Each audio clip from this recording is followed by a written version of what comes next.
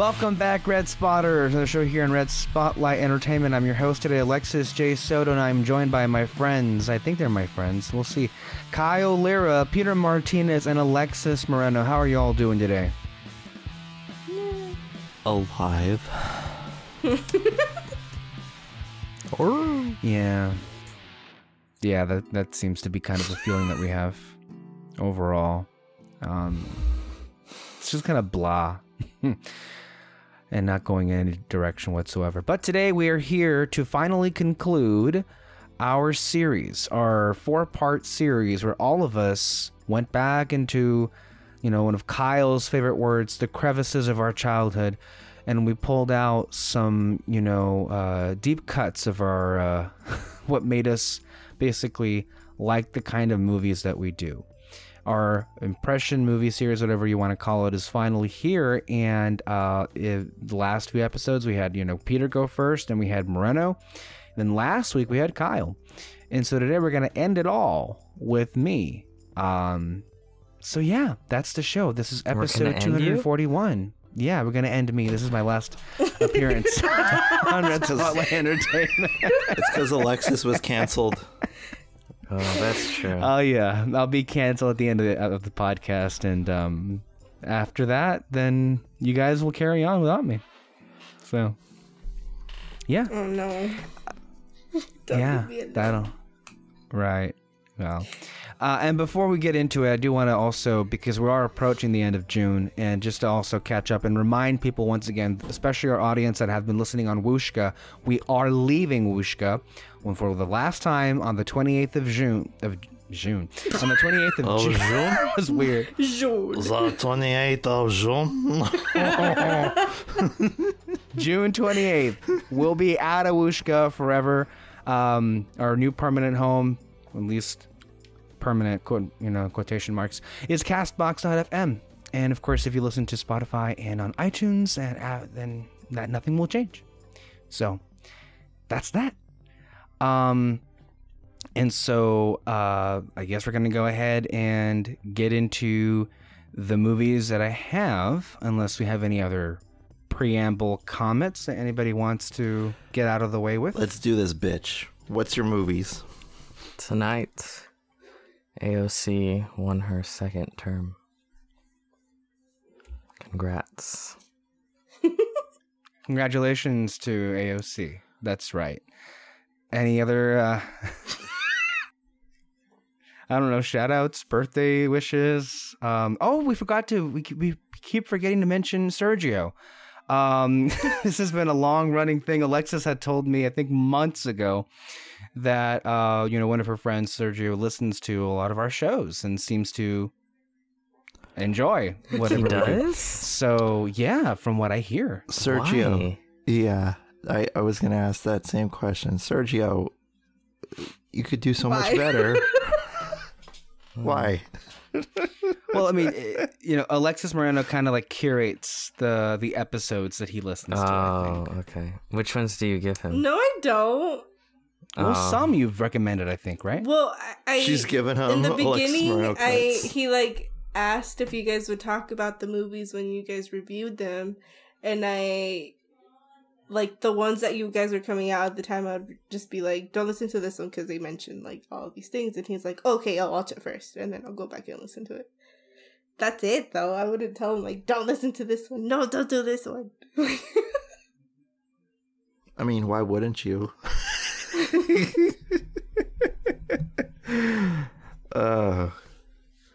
God. Hi, Sergio.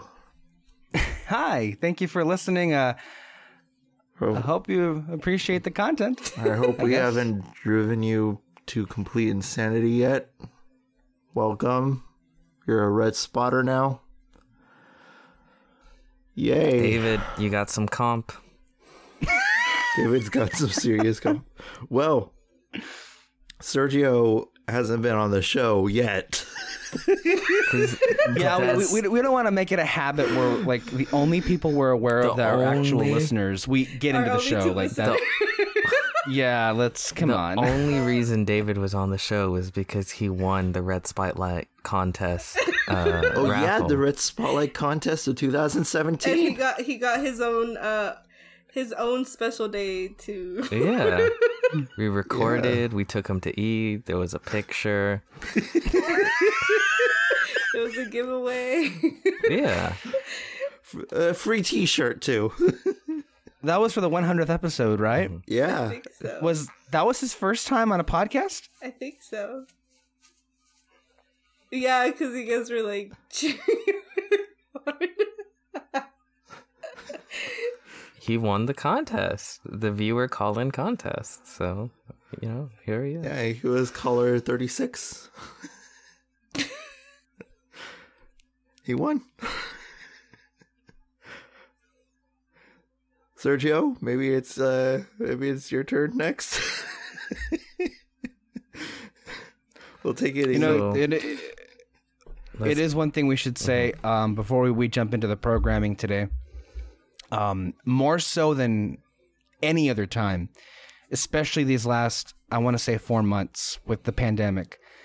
This show has just entirely become therapy at this point. So if anyone can listen to us just basically scream and cry into the void, thank you. You kind of help us, to the few listeners in Germany and Africa, according to the insights, thank you for listening as well. Oh, it changed? Yeah, that was a thing. It changed. It's Germany now? Yeah, we have some in Germany, yeah. We have a fan base in Africa, everyone. We're huge. That's pretty cool. None in America, though. I think Brazil and Chile. Brazil and Chile. I'd rather have fans all across the world. We can be international. International. Is it multinational? Or whatever. Probably the same thing. International phenomenal. It's like some bands, like they're popular everywhere else except for like a certain region. Yeah. Like what's his name that was popular in Germany? Oh, David Bowie was huge in Germany. No, fuck David Bowie. What's his name? Wow. He starred in the best film ever, the SpongeBob SquarePants movie. Oh, David Hasselhoff. David Hasselhoff. But he was big as an actor here, though. Big is... we have different definitions of big. The point being, we could be the David Hasselhoff of podcasts. Zardu Hasselfrau. Croissant. That's all I know. Oh my god. All right, let's talk about the main topic here. Right. Well, first I want to say I am very happy with how this series has turned out. I think Peter had a wonderful idea, getting reacquainted with our earlier selves. And kind of, I feel anyway, in most cases, we've found, new stuff about each other that we didn't previously know. Because, at that part of our lives, none of us had no connection to each other. So we were kind of, in many ways, different people. So overall, I'm very happy with it. And also a preemptive fuck you to Kyle Lira, because after last week, I had to completely rethink what movies I had, because you kind of wiped me out. At least a good half I told you of to put a limit. A half of them, and I did put a limit. Kyle didn't listen to me, so I mean, I can't control what he does. You act as if I let him do it. He said, "I have more movies. Kiss my ass." I created the show. I got. So you're an enabler. I can't really say anything about it. If you want to throw crap in anyone's direction, Kyle is right there. You can tell him to kiss your ass right now if you want. I don't. But as far as I go after the enabler. Okay, so you're part of the problem then. The point is that you're in part this of the particular problem. situation, though, so a lot of the movies that Kyle had, I also had a particular connection to. So I kind of had to dump those out and rethink what I had. So you're welcome. I'm not gonna have many. I think I may have 10 or 11. And let me just look at it real quick to see where we are with it. Yeah, it would be around 11 movies or so.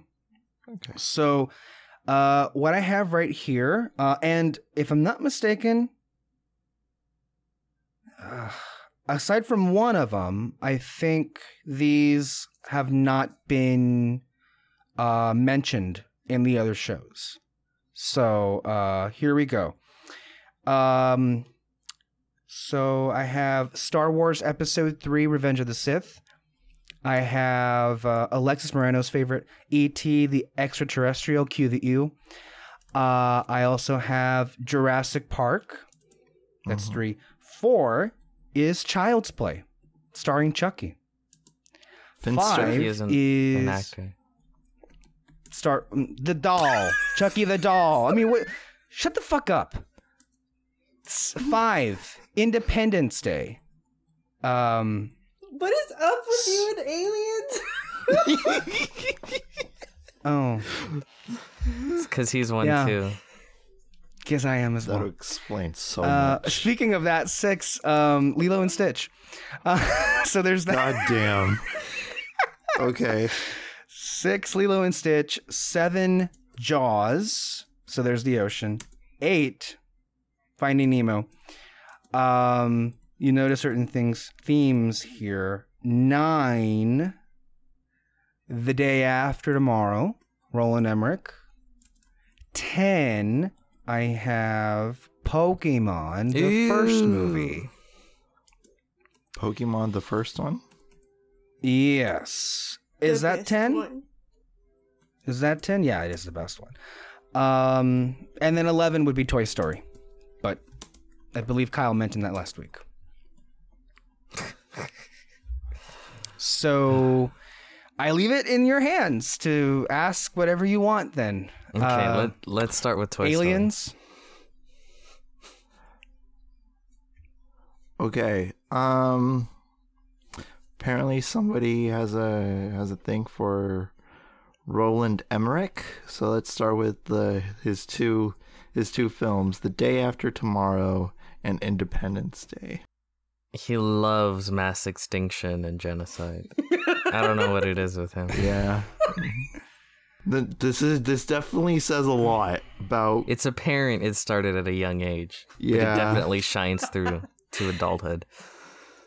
This, You know, I like to think that a lot of the movies that we grow up on kind of really shape who we are in a lot of ways, and a lot of the lessons and values that we carry. like genocide. And well, yeah, but I mean, in these disaster movies, there are, in particular with The Day After Tomorrow, and we'll go ahead and start off with that one. And again, just to reiterate, in case people get it confused here, this is a list of films that have left a lasting impact and impression on you. This is not a list of the favorite movies you grew up with. There's a clear distinction. So, in case anybody has any hang-ups about that. But no, I mean, I was and still am a very Genocide. paranoid individual, Okay. and in no small part because of movies like this. Just the thought of the end of civilization or the end of the world or these kind of mass extinction events have always kind of brought a terror into me. Completely petrified when it comes to that. It scared me to death. And to see, especially what we all know in that particular film, they have New York City not just like entirely frozen, but then a lot of it completely underwater. And I think I had this discussion with Peter, about this film. In a lot of ways, there are lessons that these films do teach you. And that is, at that point, it's a disaster movie. There's some flaws in it, of course. But that was the point where I kind of had an awareness that we, as a civilization, as a species, should be careful when it comes to Mother Nature. And especially when it comes to our planet. And it was a pretty clear overt warning of the kind of catastrophes that human beings can create. Which is why when we look at today and the world and how it is, to have so many people like not think that climate change is like a real thing that's going to affect our lives, I find ridiculous. You know, one of the things I always love about movies in general is that they can show you, you know, there are stories, and with many stories have meant wonderful warnings, and they can show you what can happen. And I feel like, especially with me, scaring me to death, I think works pretty well to get the message across, and to see, you know, that mass destruction. I know that people, Peter had this wonderful joke here that I love to see people getting murdered. Only in Game of Thrones. Joke? That I will. Yeah, it's a joke. Game of Thrones. That absolutely will. What do you mean, joke? Okay. So yeah, that's day after tomorrow. So it caused you a lot of like fear as a child. Oh, yeah. That's the reason. Yeah, yeah. Okay. No, that's, yeah. On an absolutely. unrelated note, the highest ever measurement of temperature was made in the Arctic. I believe it was about 100 degrees just a few days ago. Just throwing that out there. Just, you know, fun facts. fun facts. This movie, it might be my least favorite Roland Emmerich. It's because it's not as entertaining as some of his shittier films. Right. Like Independence Day Resurgence. Oh my God, we had so much fun watching that shit. That was a lot didn't of we? fun. It was a terrible fucking film. It was so much fun. Can I just say, those two movies, I watched them once when I was little, and I couldn't watch them after that because they freaked me out. Which ones? Independence Day and Day After Tomorrow? Uh-huh. Like, I could not watch it again. I mean, I could watch it now, but like when I was little, no. Okay, if we're talking about aliens, I know it's Alexis's episode, but I'm just throwing another film I probably should have added, which was M. Night Shyamalan's Signs. That was the film that did it for me as a kid when it came to aliens. I couldn't. So you like your That was aliens afraid of Oh my water and wood? I had a water bottle, a water gun under my bed. That shit was primed and ready. Primed and fucking ready. Oh my God, that movie's terrifying. But I agree to a certain level with Alexis that like these films are terrifying. Well, not Independence Day. The Day After Tomorrow to me is, because it's like that's that shit where it's like it happens and it's like, well, with aliens you have that stupid machismo like America will fight back and win, but it's like you can't fight a hurricane, you can't fight a wave of water. You know, you can't fight that kind of shit. It happens, and whatever I think happens after that movie happens. Caused like my first kind of like panic attack kind of in me. I'm not even kidding. Like the part when, I don't know, the son is like in like wherever he is, and like all of them are just like stuck in there. It just like I don't know. Like I don't know what it was. It just like. But it was Jake Gyllenhaal. So is that why I didn't know you just who he wanted was to protect him? Oh, okay. I mean, a lot of it was pretty dumb. Like the way the cold would travel, like it would visibly travel. Yeah, that was weird. It's sort of like how in all movies, like electricity is visible. Yeah, you know, like if someone gets and it's like that doesn't happen in real life. Oh, but let's talk about Independence Day. So Independence Day scared you? Yeah. Wait, real quick. Can I one more thing about Day After Tomorrow? Yeah. The sad thing about it is having now lived through our pathetic response to coronavirus, how that movie depicted how we would kind of react to a cataclysmic event. I mean, did it really exaggerate at all how we would react to it and what would happen? I mean, I think about that about every film ever. Like, I remember there were so many films and television shows where it's like political shit would happen or this or that, and people would be like, this is so absurd, this is ridiculous, like this would never happen in real life. And now it's just like, choke on dick, like real life is infinitely crazier. And I know this is a show we don't really talk about anymore for specific reasons, but I don't know, what was it, like the 3rd season of House of Cards? I remember a lot of the reviews were like, this is, it gets too ridiculous, da-da-da-da-da-da-da-da. And then Trump got elected, and I'm like, see, you dumb assholes? You're gonna act like this is ridiculous? Fucking Trump's in the White House. If someone 10, 15 years ago made a film and literally not even exaggerated an ounce, hell, maybe even pulled back a little bit of the exact events that have happened in this country over the course of like 3 to 4 years, they would say like, give it terrible reviews, say this is ridiculously over the top, this is so stupid, this would never happen, da da da da da. So it's such a shame because like you look at House of Cards and all like the themes and all the undercutting between different characters and all that stuff. It's sad that House of Cards America is more subtle than actual America.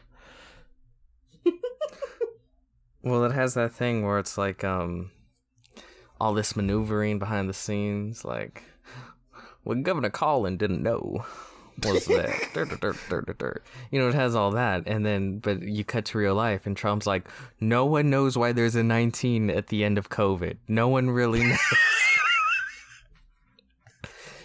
If we just didn't test as many people, there wouldn't be as many cases. His genius idea is we stop testing, so I guess it disappears. Yeah, it's...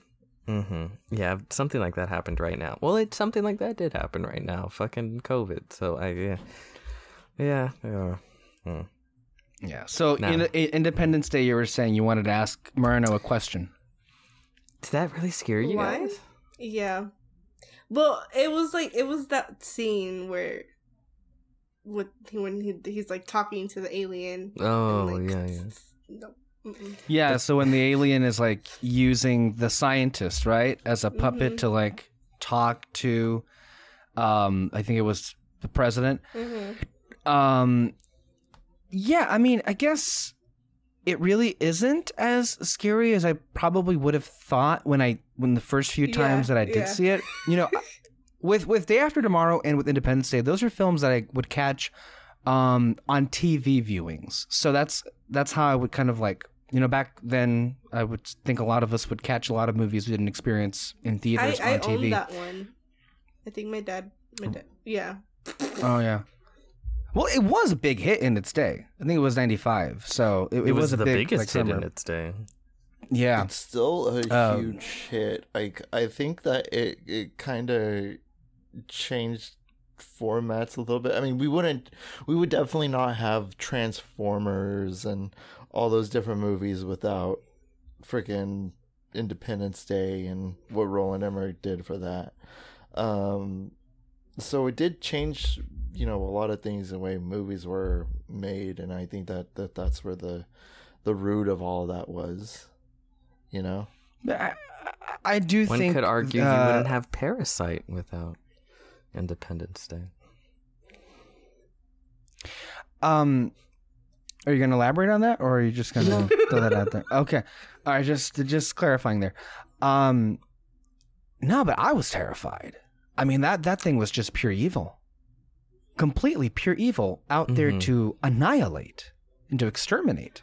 I guess. And the film... that, I will say, look, just to clarify about there, like I had a very mixed viewpoint, and still, because I'm much more skeptical, but mixed viewpoint on extraterrestrial life. like the optimist in me is more along the lines of E.T. and Lilo and Stitch.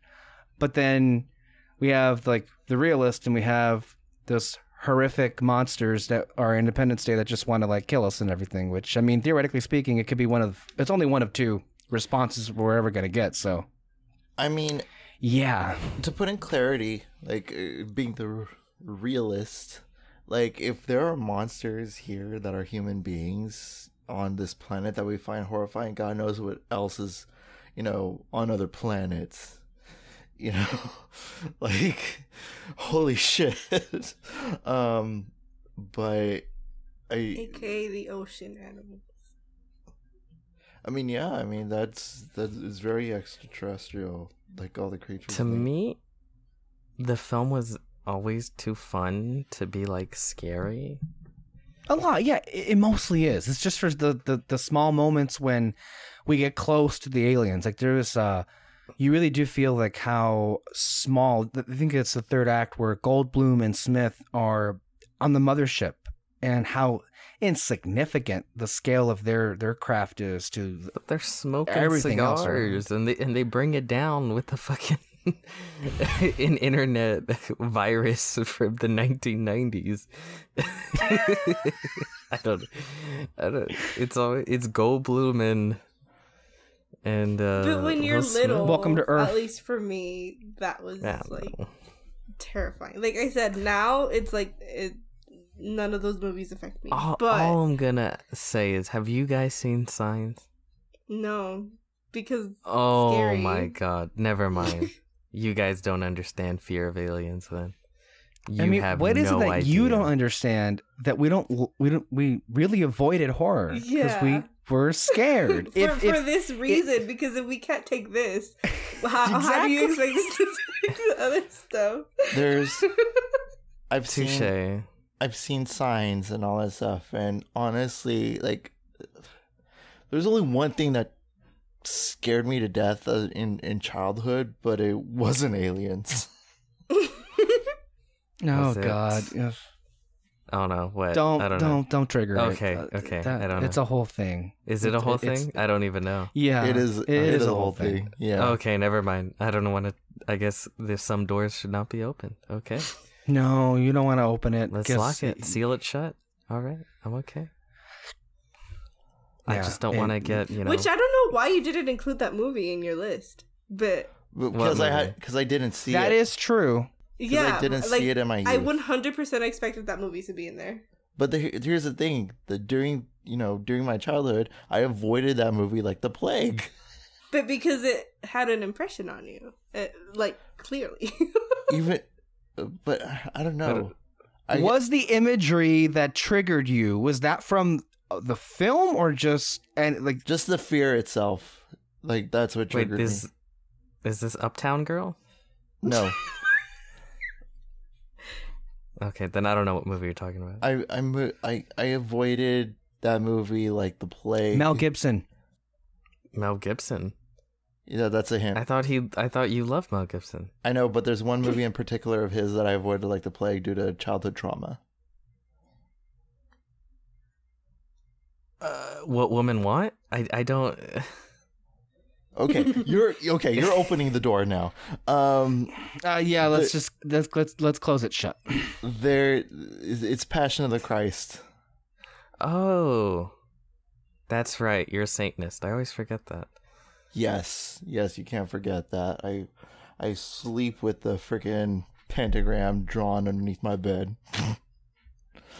That's why you were cheering during Hereditary. Yeah. I applauded everybody in that house. It was the feel-good movie of the summer for you. Okay. But just to speak also on what Peter was saying about it's a goofy movie, but of course it's a very uplifting film in the end. And I guess the biggest impression on me is two things. It's that it kind of instilled in me this like hope that as a species, as a society, we can overcome such things. This is me, of course, years ago, as a kid. Now, well, there's COVID. But also, it did probably instill in me just how much I love uplifting endings in movies. which I feel that's Which a general thing people have, but yeah. which would explain your deep fascination for one Mr. Steven Spielberg. No, he's canceled. Well, yeah, a lot of his movies have that as well. But yeah. Let's What see. are the other movies? The Lion King. Speaking of Spielberg, let's go into some of his films. We have Jurassic Park, E.T. You've had a very weird relationship with aliens. I don't. What's going on there? I don't know. That's kind of been an obsession of mine at that point in my life. It really was. Kind of longing for, contact with life beyond this planet, because I kind of was not at all infatuated by the people on this planet at all. Still, I don't want to live on this Mankind planet is nothing anymore. but cockroaches. I am a higher being. I must find those on my level. An ant has no quarrel with the boot. You're planning on stepping on us? Well, I mean, a lot of it has to do with E.T. And that movie, for the longest time, I really didn't get at all why. I mean, yeah, there's the alien. Clearly, that was something there, but I for the longest time I didn't really understand what it was about that film that made me connect with it so much. And it really wasn't, I think, until a few years ago when somebody, I think it was one of the actors, what's his name? Peter Coyote? Why the Keys guy. The Keys guy from the movie. The Keys? One of the antagonists in E.T. where he drops mainly his keys? Yes, that guy. Yeah. Okay. And he said that he also didn't understand for the longest time what was it about that movie that everyone just went crazy for. And I know that in recent circles, I know Kyle, I think, would probably be one of the people who would say, that's good, but I think there are better movies than E.T. And don't really, probably qualify it as a bit overrated. And I saw that movie in the theater. How? Because it was like doing like a special screening, and my mom took me to when I was like 7. I saw it at the Clexco 10. And it didn't have an impact on you? Like, I thought it was a good movie, yeah, but I was just like I don't know, it was just another movie I watched. There's just something so special about the relationship with Elliot and with E.T. And what, Peter Coyote was saying in words is that, those two are kind of the hope, the ultimate hope of the best of us. We have these two complete strangers with so many differences that are willing to basically bond together as friends and as family. And I can tell you, one of the things that Kyle and I have in common is there were, lonely childhoods. There wasn't many people I could call friends of mine. And part of why perhaps I was interested with, aliens was because I really didn't have anyone, in particularly my size, my height, my age, that I really had any kind of relationship. So you two wanted a phone home? I mean, if you want to put it in that way, sure. Actually, I would say he too was Lilo. I think that's more apt description. He too was Lilo. I mean, it is very similar, right? Now that we're thinking about it, with Elliot and E.T., and then of course you have Lilo and Stitch. Although with Lilo and Stitch, there is a much more, I feel, an overt emphasis on family. Yeah. Is any of what I'm saying making sense? Yeah. Yes, it is. Okay. All right. feedback. Because No. what do you think we not understood? No, I'm just trying to make sure- intently. Yeah. Right. I'm just trying to explain myself here, and that, like, look, that moment in E.T. at the very end, that never fails to just completely break me. And I have very vivid memories as a kid watching that ending and just completely losing it. I think that was one of the first movies, aside from, I think, Toy Story 2, that made me just bawl. Because I was just so touched by that. And one of, I think, as far as with Lilo and Stitch is concerned, that relationship as well means so much to me. And I think it's like what I view ultimately, what the best of us can do is what they did. And to look past those kind of very, clear and vivid differences and care and empathize and have compassion. Those things that I hold dear, I learned from those movies. And that's why they matter so much to me. So, yeah. Your turn. Peanut Gallery talk. Rude. I was going to say, I think E.T. is scarier than Don't get me wrong. Independence This What, Day. the Independence Day? Yeah. I think it's scarier. Like, in the beginning. This movie's gotta be so The much. beginning. The beginning The was whole thing? terrifying. What are you I'll tell you talking that. about? the Reese's Pieces, and like he's in the dark, like picking him up, and then when he screams and his head like goes up, and it's like,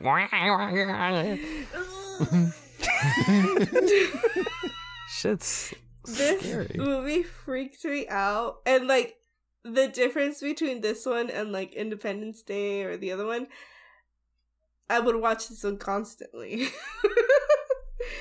So yeah, and then I want to say that I can kind of pinpoint my trauma with like animatronics to E.T. But yet you love Um, Disney. Yeah. Yeah, Pirates of the Caribbean was like a thing, and it was so scary. But I don't know if you guys The ever... ride, you mean? The ride, the experience. Yes. Did you guys ever get on the ET ride at Universal Studios? No. Oh, You did? my god. It was terrifying. It's ET's. There was like a whole like ET room, like everywhere. They were just everywhere, and then you're like on the bike, and like because it's like a ride through, and like you're on the bike, and then you have like a basket in front of you, and he pops up at the end. It was so scary. I don't know if you guys have seen the dinosaur ride. I'm aware of that one. Yeah, it was like that. Like the big Really? old freaking dinosaur pops up at the end, like the big terrifying. Well, not like one. that. Like it doesn't pop up, but like the difference is like, it's like right in front of you. But Yeah, for you, I it just- might as well have. Yeah. But yeah, no, I don't like this movie. It's so scary. Well, I mean, I will, grant Peter in that, yes, for a lot of it, especially the beginning, at least for me, as a kid, it took a couple of tries to get back and watch the whole movie, because that did freak me the fuck out. I'm not Well, I gonna mean, lie. I Like, watched it in one go. I wasn't a little bitch, but yeah, go on. Well, I was a tiny little bitch, and I ran out the same way Elliot did. When E.T. was hiding there, like I screamed. So I mean, like that's how Oh my god, I gotta make you guys I watch recall. Signs. This is gonna be funny. So yeah, but I think also with you, like Alexis, don't you have a particular like distaste for the design of E.T. itself? Yeah. Can you talk about that? Like No, how 'cause that's picturing it off-putting? freaks me out. This is apparently a very deep scar we're discovering here. This is much like how Alexis described this podcast as therapy, this is right now it's the childhood trauma hour. So Alexis, how do you feel about that? How does that make you feel? That was David recently bought like a special like DVD thing for ET. It comes with like it has like a book and like different DVDs and like the soundtrack in there and all that stuff. I got mad. You throw that shit at What the do we wall? got mad? Yeah.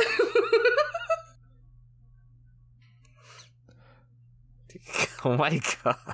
I just like the reason why I bring that up is because E.T. is a big movie. It was a big moment for pop culture and everything. But E.T. was designed to be Kid friendly.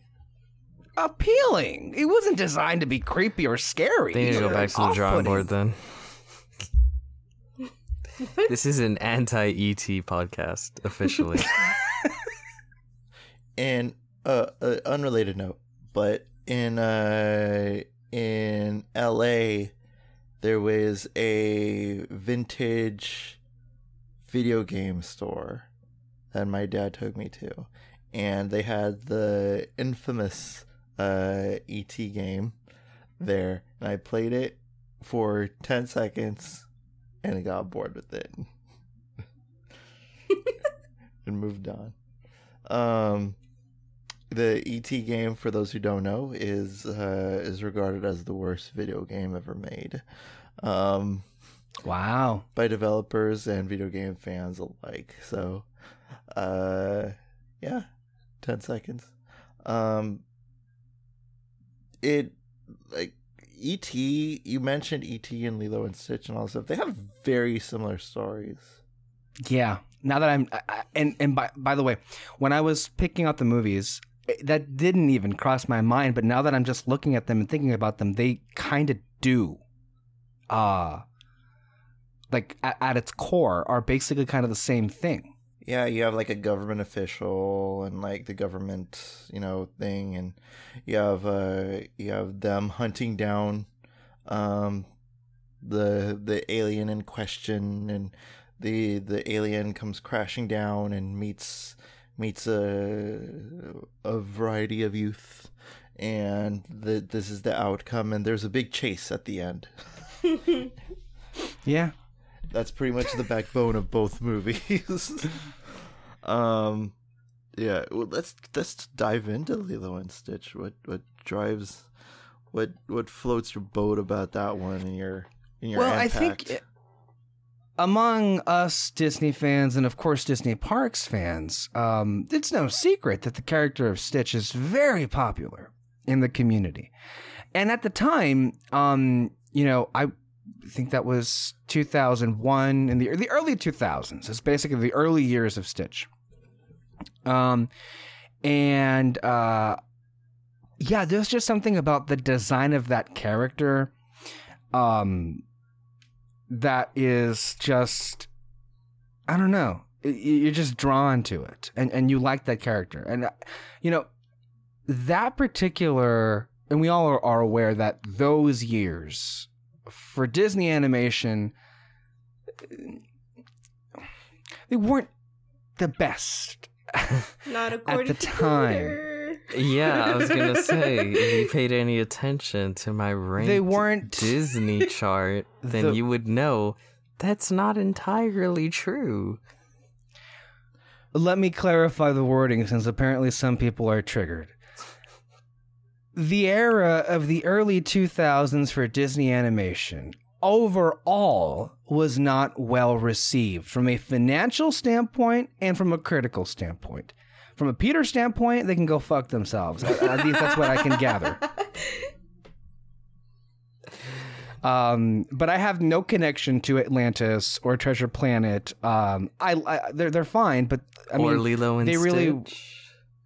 But Lilo and Stitch, yes. Yeah, okay. Absolutely. I mean, and I believe you did have Lilo and Stitch, Peter, at the top of your tiered list. Yes, I did. So, I mean, that should speak in and of itself to its quality, since, of course, you do say that your opinion is law, and is the end all be all. So I'll go ahead and defer to you to tell me, lead us in a discussion about Lilo and Stitch. Well, I would thank you in recognizing fact and reality. So, as much as I can with you. Sure. Just have to stroke the ego. What ego? If a fact is a fact, it's a fact. Fact. This movie is really good. Really?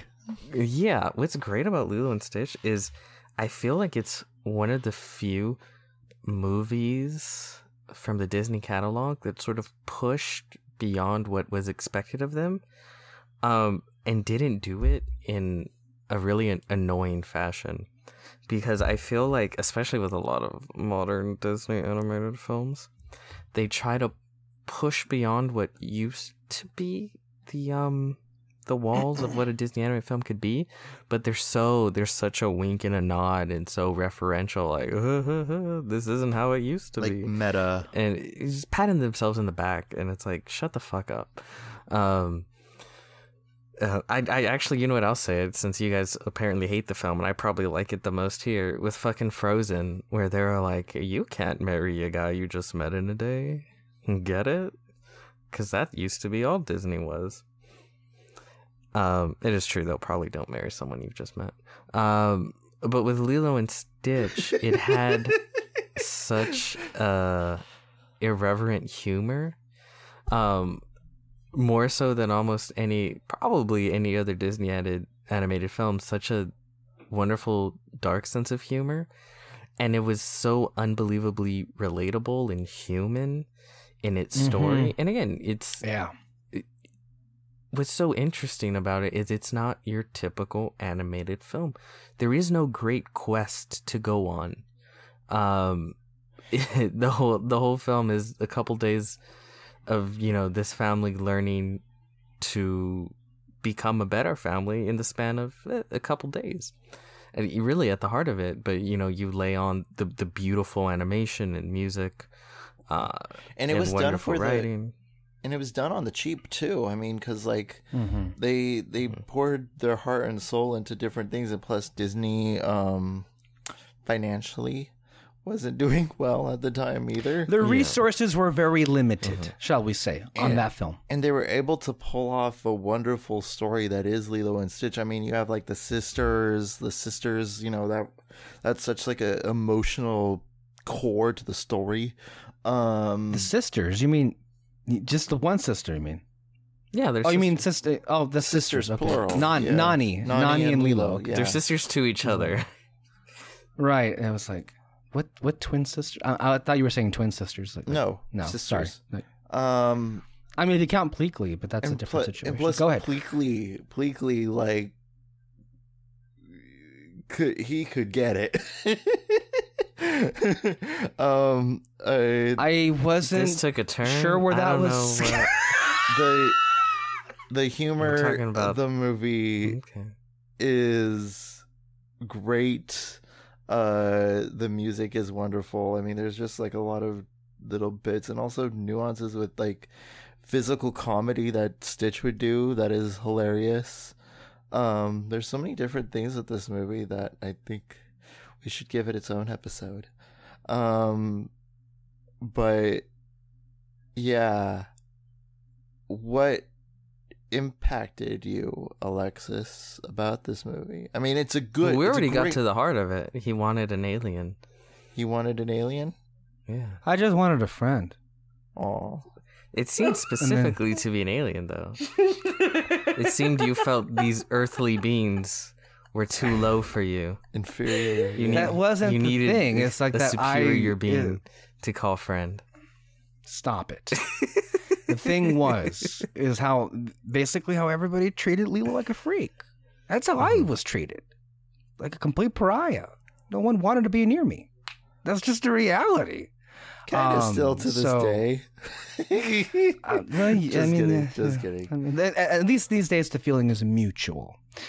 So, at least that's changed. But no, I think I talked about it a little bit before about, both the core stories of E.T. and Lilo and Stitch kind of have the same significance for me. Whereas with Lilo and Stitch, though, of course, it being in an animated setting, in a Disney setting, I think it really was my favorite Disney movie growing up. At that point. Of course, the earlier ones were like, Toy Story and Lion King, Aladdin, Beauty and the Beast for sure. But like Lilo and Stitch, I feel was like, as Peter just said, it was kind of like, to me, like the most down to earth, the most human. And that I think was the one that kind of I latched onto the most. And that I remember so clearly after, oh my God, how many years later.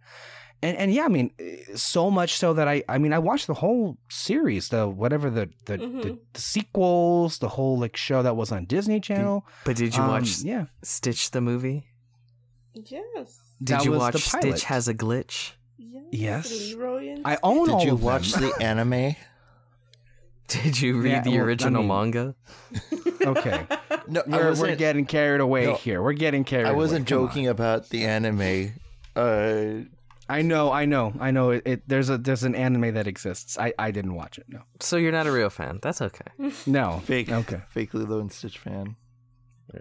I'm tired of these posers trying to elbow their way into the Lilo and Stitch fan community.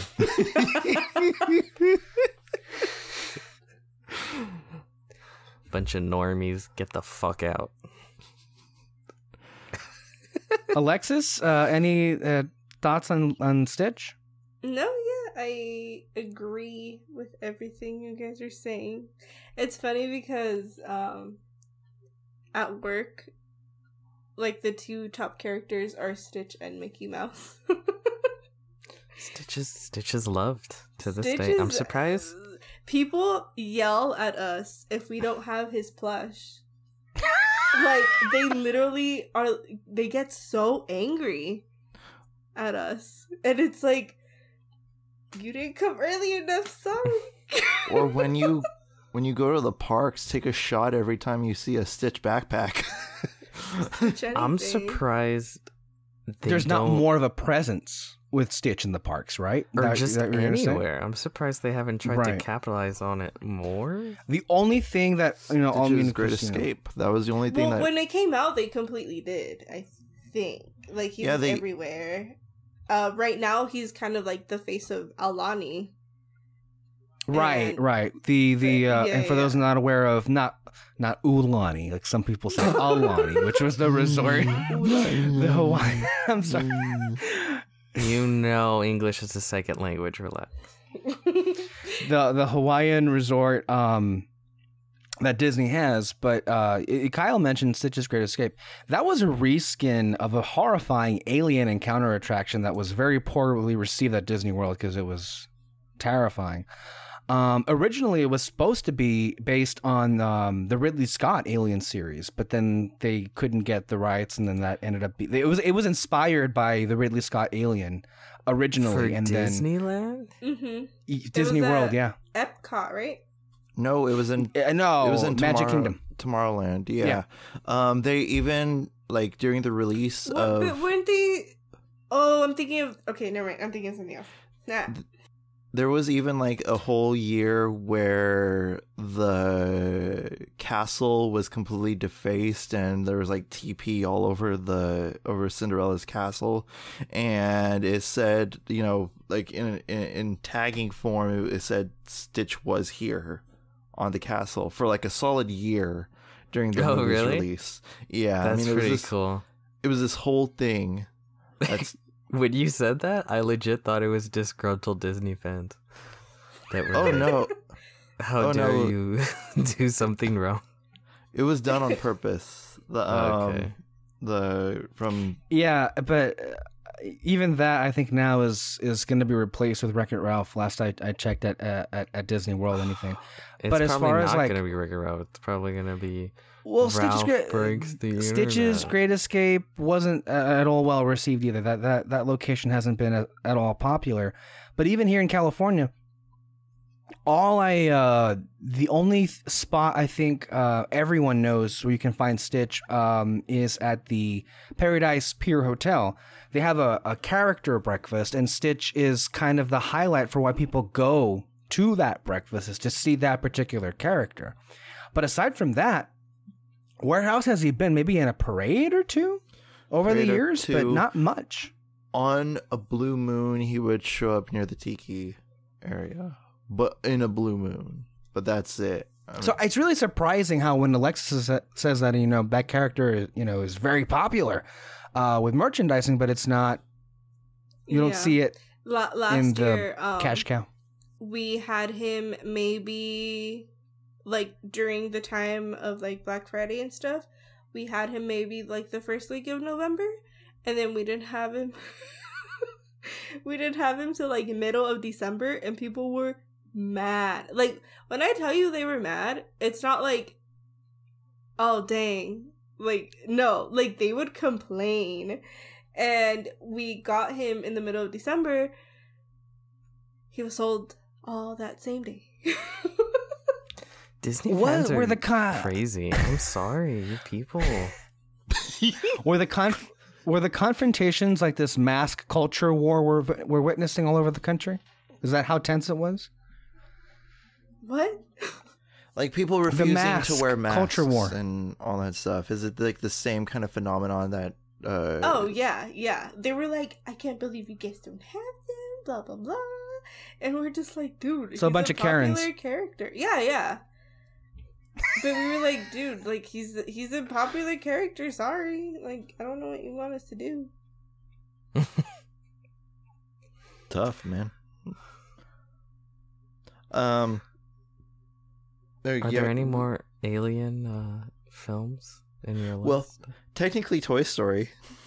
There's aliens in Toy Story. That's not really alien. They're toys. It's a toy. Just because it's shaped like an alien doesn't make it an alien.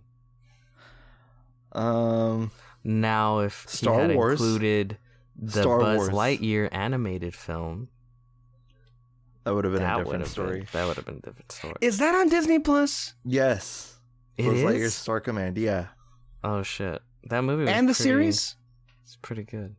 I'm not sure about the And series. I know the movie is on there, though. The series should be on there. It was a good well, from what I remember, it was good. It was Patrick Warburton is doing the voice of Buzz in the series. I think that's Yeah. incredible. He does a lot of Disney stuff. Star Wars. So- Star Wars has a bunch of aliens. Episode 3. Tell us about Yeah. the Star Wars. Is it an indie film? I've never heard of it. Well, I mean, similarly to like how Kyle and Peter had, just thinking, yeah, different Star Wars movies. Kyle, of course, had A New Hope, and Peter had The Phantom Menace. Yeah, this is, kind of the everlasting story of this franchise, is that everybody has their own beginning, their own entry into, this phenomenon. And I think that's fucking cool. Yeah, absolutely. And I mean, in the shortest way that I can say is not only was Revenge of the Sith one of my most fondly cherished experiences watching a movie in the theater. I remember it so vividly, but I think it was the first movie I ever saw twice in the theater. Is how compelled I was to go back and revisit it in the cinema. And, I think like the initial impression that I had on the movie was when I walked out. I think I must have been, 11 or 12, I think, at that point. This is maybe even younger.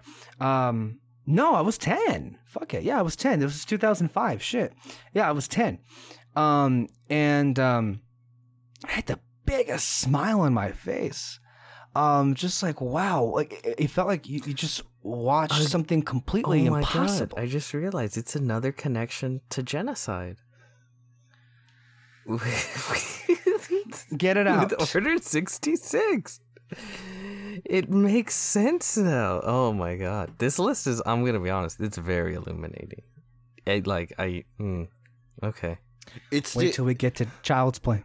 Oh god. Holy shit. And Child's Play. There's a lot of murder. I mean, there's a shark, there's dinosaurs eating people. There's a lot of murder in these movies. So They've take what you will. left But the then there's last Jurassic Park where they bring back a species, so... and the species murders the people that brought them back. You know, honestly, this episode I think is doing the original concept of this series' job. It is supposed to be like what impacted you as a kid, and like left a lasting impact of what it does. Right. And definitely these ideals and these themes have definitely made a lasting impact on one Mr. Alexis Soto. This is good. This is, yeah. Well, I mean, the episode 3 was the very first space opera of that scale. Obviously, it was my first Star Wars movie. And did you understand what was going on? Well, I had seen the mini-series Clone Wars previously, so I had, so I did have a general understanding of, you know, certain concepts and certain characters that I could, you know, figure that they were, you know, the live-action versions of that. Sword go voom voom, gun go pew pew. Basically, yes, yeah. Yeah, but I mean, every person's Star Wars adventure is a journey in and of itself. And I mean, as far as like the impact that it had on me and what I mean, Star Wars in and of itself is a big reason why I love movies. And it not only did it get me to go back and watch the whole franchise, but to this day, I'm as, you know, completely enamored with this series. And it's I don't know, it's one of those hopeful tales I think that we need to keep reminding ourselves. Revenge of the Sith? Not Revenge of the Sith. The saga of the Skywalker movies. What? Okay, guys, I'm trying to be like, you know... Order 66 just flashed in my head. The music. And all of them dying. A hopeful sign. Cue frickin' CCR's Fortunate Son.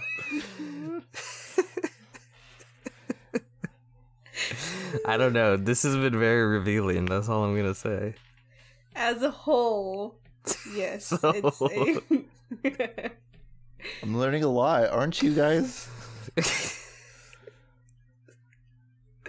Very educational. But when you saw it, you hadn't seen any Star Wars.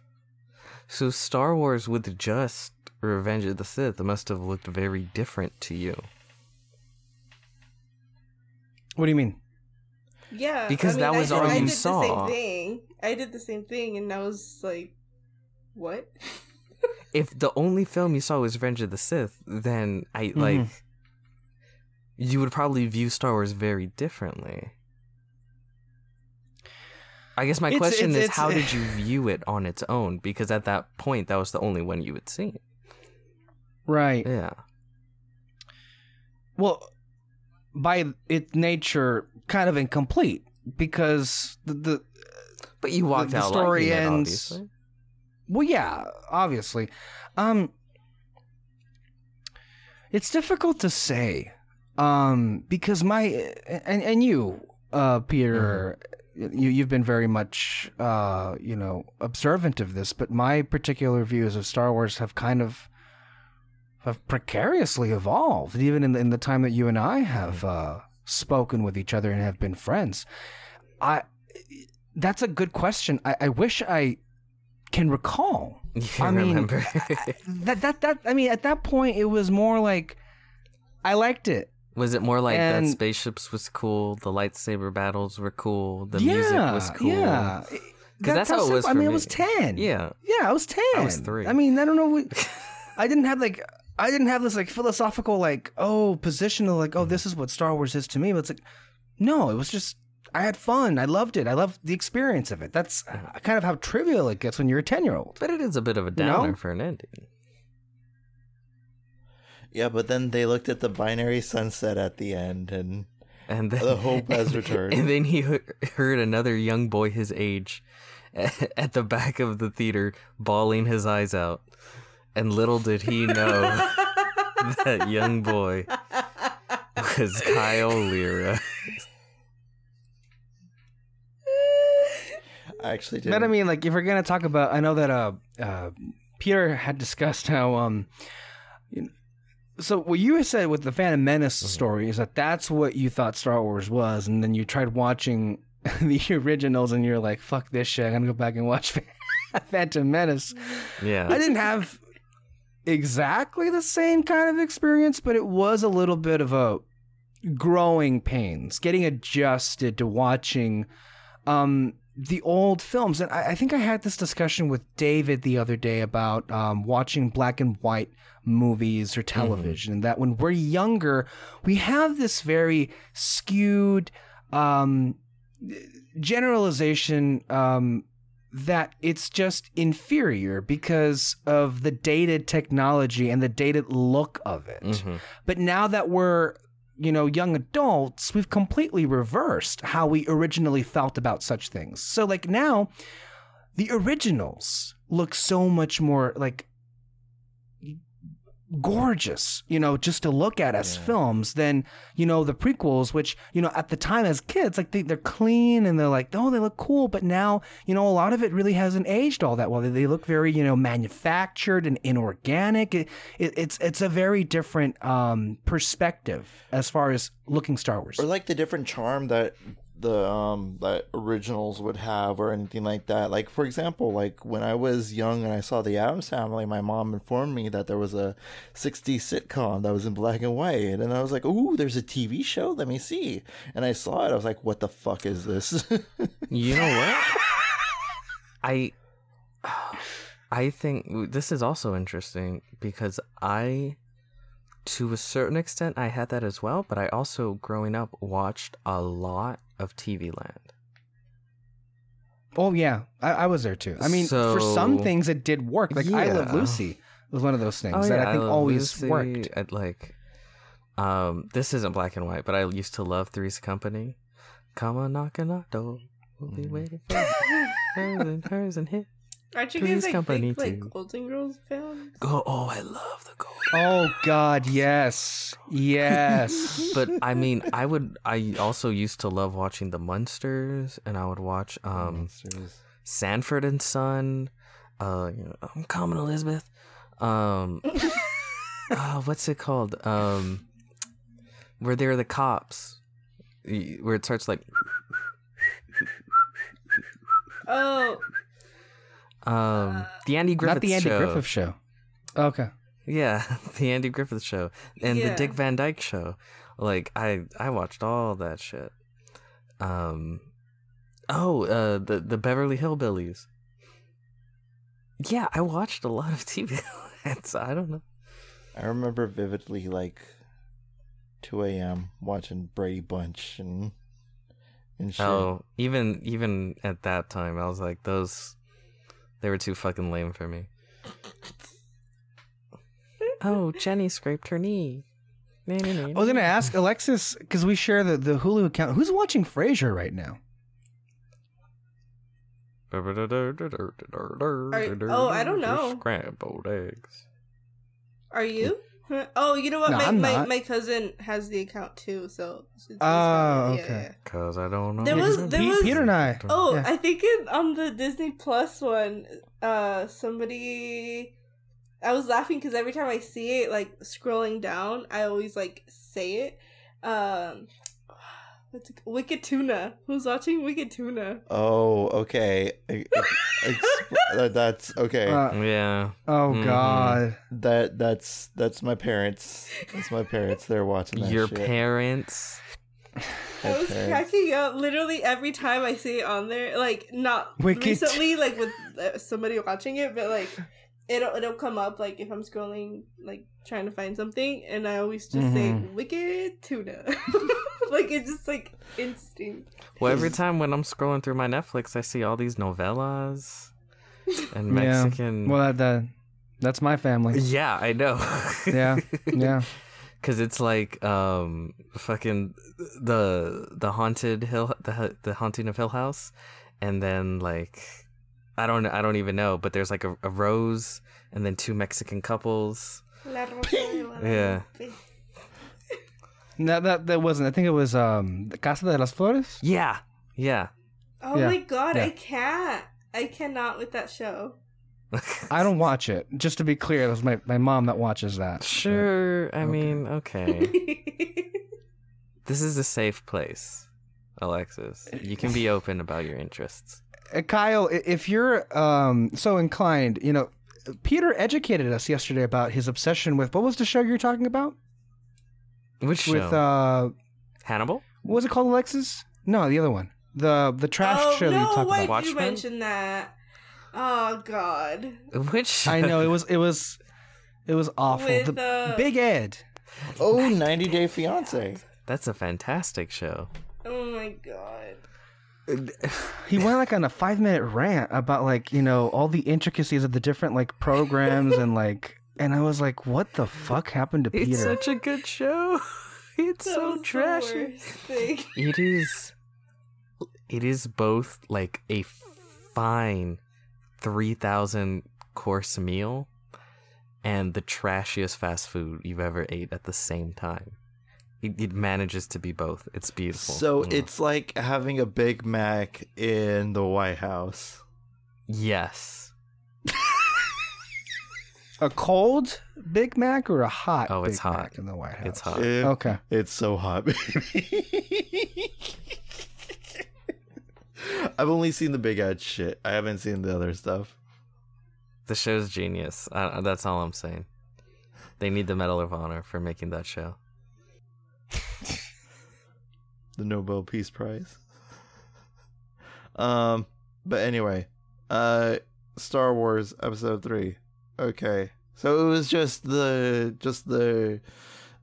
ships go and everything like that got you interested. Well, I just feel like and that being the Nothing first wrong Star with Wars that. movie, and I think and of course the impact is as clear as day. I mean, look what came of that, and a lot of the reasons you and I started talking, kind of grew closer. Yeah, it was because of Star we Wars. started talking about Star Wars, and because we've heard whispers that an Episode 7 is possible and drawing near, yeah. and we were talking about an Episode 7 happening, and then 2012 it was announced that Episode 7 was happening, and that was the cusp of what was happening. So our friendship developed during the production of Star Wars The Force Awakens. So that's really fascinating. I like how all of us have different Star Wars stories, of how we got introduced. Yeah, and especially with Star Wars, it's what you were just discussing right now. As far as the impact on my life, all of you guys, this show, all these podcasts, all these years of recording, and So you regret the love it, huh? of movies. Well, Peter, every time you speak, I think to myself, maybe perhaps yes, there's a little bit of regret You in get that. in the time machine and stop yourself from going to see Revenge of the Sith. I mean, but kind of the tail end, earlier, it kind of it finally gave me what I've always wanted, which was a community, a group of people who, have, a shared interest. Oh, okay, of us. I was like, the Star Wars Yeah. community is not the place you want to be. Oh no, fuck them. No, I mean you guys. A lot of this wouldn't happen. I think what was it, Kyle? One Star Wars Day years ago, I think it was 2014. We did a video, you and I, just talking about why we love Star Wars. Yeah. And that kind of was, for me anyway, that was when I kind of woke up and was like, okay, this is what I want to talk about. This is what I want to explore even further. That was Wars. when the passion of film and talking about it really woke up in a lot of ways. So you yeah, could say The Force Awakened. yeah. I think you could say that. Okay. Star Wars. Yeah, we. Needless to say, after many episodes of this podcast, we like Star Wars. I'm surprised Peter hasn't mentioned Last Jedi yet. There it is. There it is. I'm holding it. I'm gonna throw it out No. in a surprise. Okay. It's gonna be a surprise when I throw it out there. Try- It'll come up naturally. I know. As it normally does. It's like Yes. me. It's like me bringing up James Bond. I mean, it's Who? inevitable. It's a secret agent. You probably never heard of him. Child's Play. Let's dive into Child's Play. What is it about Child's Play that Is this why you hate children? No. I mean, they're just generally annoying and gross and off-putting, but that's a separate discussion. The doll or the children? The children. I watched it about 3 months ago, and I should be clear. This is the original Child's Play, not the remake or whatever that came out last year. The what? In case people were confused. Wait, why would people get... No, it's the original. It's the original. There's no such thing as the remake or whatever. I watched this. I haven't Is it not watched good? it. I haven't watched it. I'm gonna be honest. I don't know. It stars your boy Mark Hamill. I know. Your boy. Is your boy. Their marketing was. The boy. The boy. The boy. The breakfast that Andy made He for made his these mom, one. while it was sweet, it was just giving me anxiety because all of that shit was going everywhere. What? You don't okay? In the beginning of the movie, he was making his mom breakfast. You gotta set this shit up. Like I don't. Just throwing shit out there. Like I'm just supposed to follow it. What are you? You talking about like? In the Was beginning it of the movie, when he made her Child's breakfast? Play- when he made her breakfast, that shit was Okay. giving me anxiety because like Okay. that shit was getting everywhere. But anyway, Child's Play. Let's get on to Child's Play. What is it about this movie that drove you? First of wild? all, how did you watch it and why did you watch it? Because if you're afraid of your own shadow Yeah. at this age, why are you watching a murder doll movie? Well, that would imply that I was aware of the kind of movie I was getting myself Oh into. my god! Did you really just think like, oh, there's this doll movie? Chucky. Well, you know, Let's be friends. what was I supposed to think at that age? I mean, you see things like Toy Story or Rugrats, and like you see like dolls, and they come to life, and like generally, you're I would assume, compared to what I would see, not what I got, clearly. You didn't know what you were signing up for. No, and Did you just stumble upon it, or did you throw it on, like, seeing... that's what I'm trying to recall. I didn't throw it on. I think it must have been one of two things. Either it was one of those situations where I was, like, flipping the channels, and I just happened to catch it. Or maybe it was that my parents had rented it and they were watching it.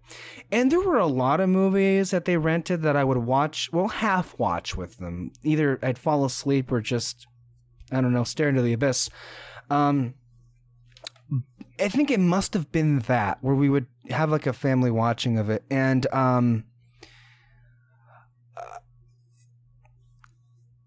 I had nightmares over that stupid doll. You watched it For longer- from, like, beginning to end? No. How far in did you get? I can't recall. I mean, you have to understand. I don't think it's the movie... Okay, go on, sorry. I have so desperately attempted to repress any images or memories of this experience that I have successfully forgotten how much of this movie I even remember, or how much I even did see. What I can remember was murder. What I can remember was blood and a knife and kids being stabbed by their own dolls. I mean... I'll tell you this, like, I was very young when I saw that thing. And as most kids with, plush dolls or whatever, I kept those things at a fucking distance from that day on. And you have no idea how traumatized I was by such a thing. Because in the movie, I think it was like nobody really believed that, this doll was alive and that it was killing people. And I was so convinced for the longest time that I was being followed by this maniacal thing that, and by the way, I was never in contact with a Chucky doll, but I was so scared of it that it was like this invisible thing that would just be around me whenever I'd be alone. And for years on end, I would just like be so scared that, oh my God, is this when I'm finally going to get killed by this doll that's like following my entire life? So it was bad, guys. This was bad. So if I were to approach you as a child and say, be careful, Chucky is watching, you would pretty much like lose sleep the entire week. Even to this day, when I come across anything remotely to the likeness of Chucky, I twitch or jump. I can't. I smell it to the table coming. Thank you, you bitch. I knew you were gonna fucking do that shit. I can't even like bring myself to. Must like be your hellhole for you. Well, I can't even bring myself to go back and watch that. Oh my God, movie. have you seen those costumes where it's like fucking, it's toddlers in the little Chucky costumes? No. It's so scary. It's videos of parents, they dress their like little toddlers in Chucky costumes and they're running and it's like, oh my God. I don't know. That's cute. It's cute like when it's up close, but then from far away you just see Chucky. And I read a comment where someone's like, do not dress your kid up like this. I will punt that little kid across the... But I remember it also had, impact on other family members. I remember the story where one of my aunts, one of my cousins had gotten, I think, a Chucky doll. I think it was either a birthday gift or a Christmas gift. Got a good guy. And my aunt saw it, and she threw that shit in the trash immediately. She threw that thing away. Like, she was like, and some of us Mexicans can be a little bit, I don't know if God-fearing is the way, or a little bit superstitious of supernatural things, but like, we don't fuck with that shit. You throw that away and get away from it as soon as possible. So I don't fault her for doing that one bit. There was this other story that I think it was another cousin that had a very creepy interaction with one of those dolls where, it was put in the closet that one night, and then that she kept hearing noises coming from the closet. I have a similar story too. Tell it. What happened? Well, it wasn't with me. It was with one of my cousins who her cousin had the doll, and she was sleeping over at her house, and she had 2 beds because like her and her brother would sleep in there, but she liked to keep the doll in like a dresser that was in front of both beds. And so my cousin was like, no. And so they put it in the closet, and like, I mean, it could have just been that they were like playing a trick on her, but like they like woke up in the middle of the night and the doll was like in the dresser and stuff. So I don't know. You see? You don't fuck with that shit. And you know what? It's like, I know that of course, somebody was playing a prank or something. I mean, God, I hope. But I mean, like, those kind of stories fuck with me mentally, and I can't. You guys are gonna receive a package one day of a certain doll, and just one day it's just gonna show up on your front and doorstep. You watch. No. I refuse. You watch how quickly I throw that thing on a fire. I can't. Yeah, no. I seriously can't. I actually didn't watch this movie when I was little, because... You didn't? No, because I knew what it was about, and I was like, no. And I didn't watch it till maybe like high school. It was in like one of those summers where I was with all my cousins and stuff, and I would like spend a week with them. And they decided to rent all of the movies and have a Chucky marathon. Oh, so you're a Chucky connoisseur. And so we watched, at the time, I think there was only 3 movies out. So, I mean, it was like a while ago. And so... Oh, so this is before Bride or Seed or anything like that came out? No, those were... We watched those. This was after. No, during. You saw the doll sex? Yeah. Because... Nice. The second one is the bride one, isn't it? No, it's Child's Play. 1, 2, Child's 3, Play. Bride, Seed. Oh, okay. Okay, then no, yeah, it was the first 3 then. But yeah, we watched all of those, and they were just making fun of me. Aww. That laugh, I never forgotten the sound of that laugh. It must be what the devil sounds like. I'll tell you. Also, since we're, a lot of the stuff here clearly had a lot of phobias. A lot of people here would know I'm deathly arachnophobic. Oh my God, I can't. But in addition to that, I feel like maybe at that point, very young, I was very afraid of the dark. But maybe it was because I don't know if I would convince myself that I would see that disgusting doll's like smiling face like appear in the dark. It was that bad that it even caused a side phobia in me of the dark. I'm so lucky that we're quarantining right now, because I would have gone out, bought a doll, gone over, and then when you'd be like, oh hey, can you bring me some water? And then while you go and get me water, I would have placed that shit inside your closet. Oh my God. And I would just wait. Eventually, you would need something from in there. I remember, I would cry. Yeah. I literally would cry. That wouldn't be funny. Oh. I remember when I was little, like I said, I hadn't watched these movies yet, so just the actual doll is like the only thing that scared me, because I had never seen the movies before. But there was like this mall in Tijuana that we would go to, and they had a Hello Kitty store. But right outside of the Hello Kitty store, they had a little like stand where they were sell like different like toys or like backpacks and like dolls and stuff. And they had like 3 Chucky dolls like facing the window, like to sell them. I hated it. It was the worst thing, and they never sold because it's still there. Still? Yeah. Where? I can go pick them up. You're just putting fuel to the fire. So, and this is like before Spencer's. This is a mistake. So I was little. It was the worst. But yeah, Spencer's is like traumatizing to go into too. I feel your guys' pain in this regard, because I remember 2004. I went to go see Scooby-Doo Monsters Unleashed, and it was a good time. I was like, Scooby-Doo, I like Scooby-Doo and all that shit. The theater next to it was fucking Passion of the Christ. I don't. Yeah. I feel like so Moreno and all that stuff. I feel your pain. It's just shit. What, Peter? No, I don't know.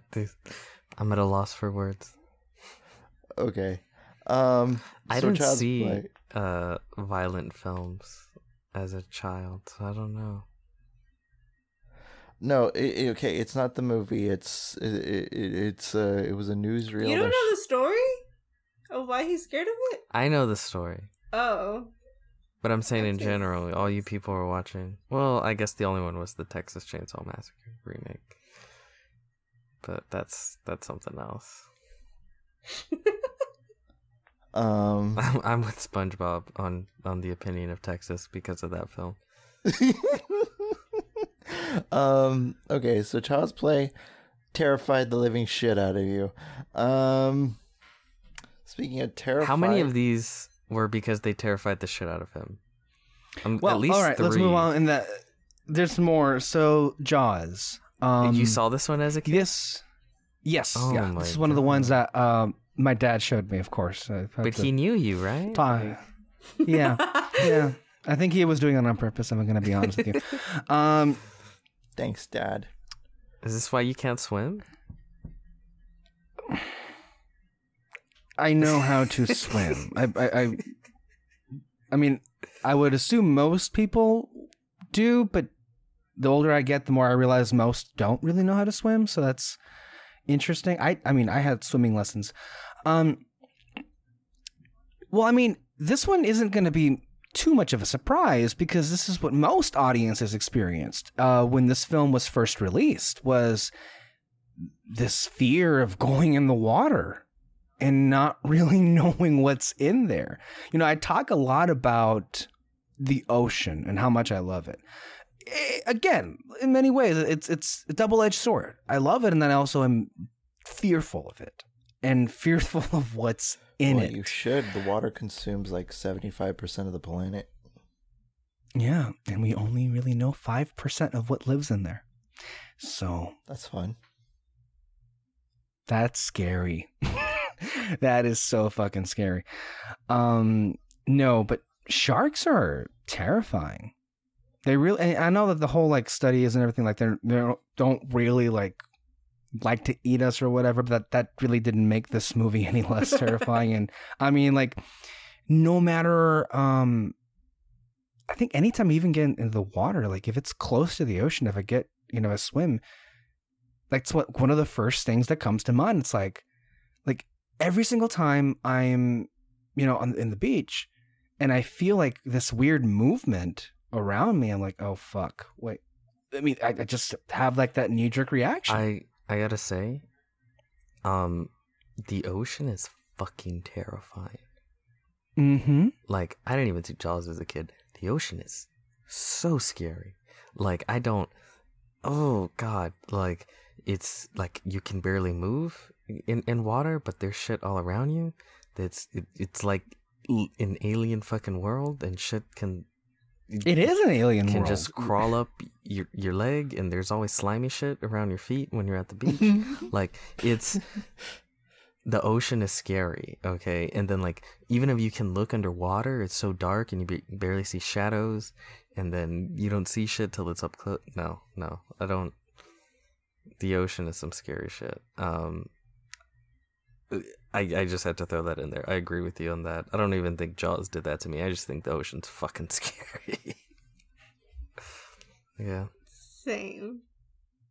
So, what got you so scared about the water? Just the same way with Peter, Alexis? Or you always just didn't like it, or was it? Yeah.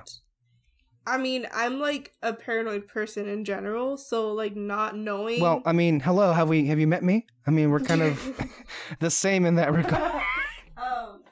So not knowing what's around me just freaks me out, and then even then, seeing if something is around me, but I don't know what it is. Like, it could be a fish, but like you can't really tell what it is.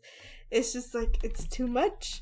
And then I mean, I've had like full on like panic attacks.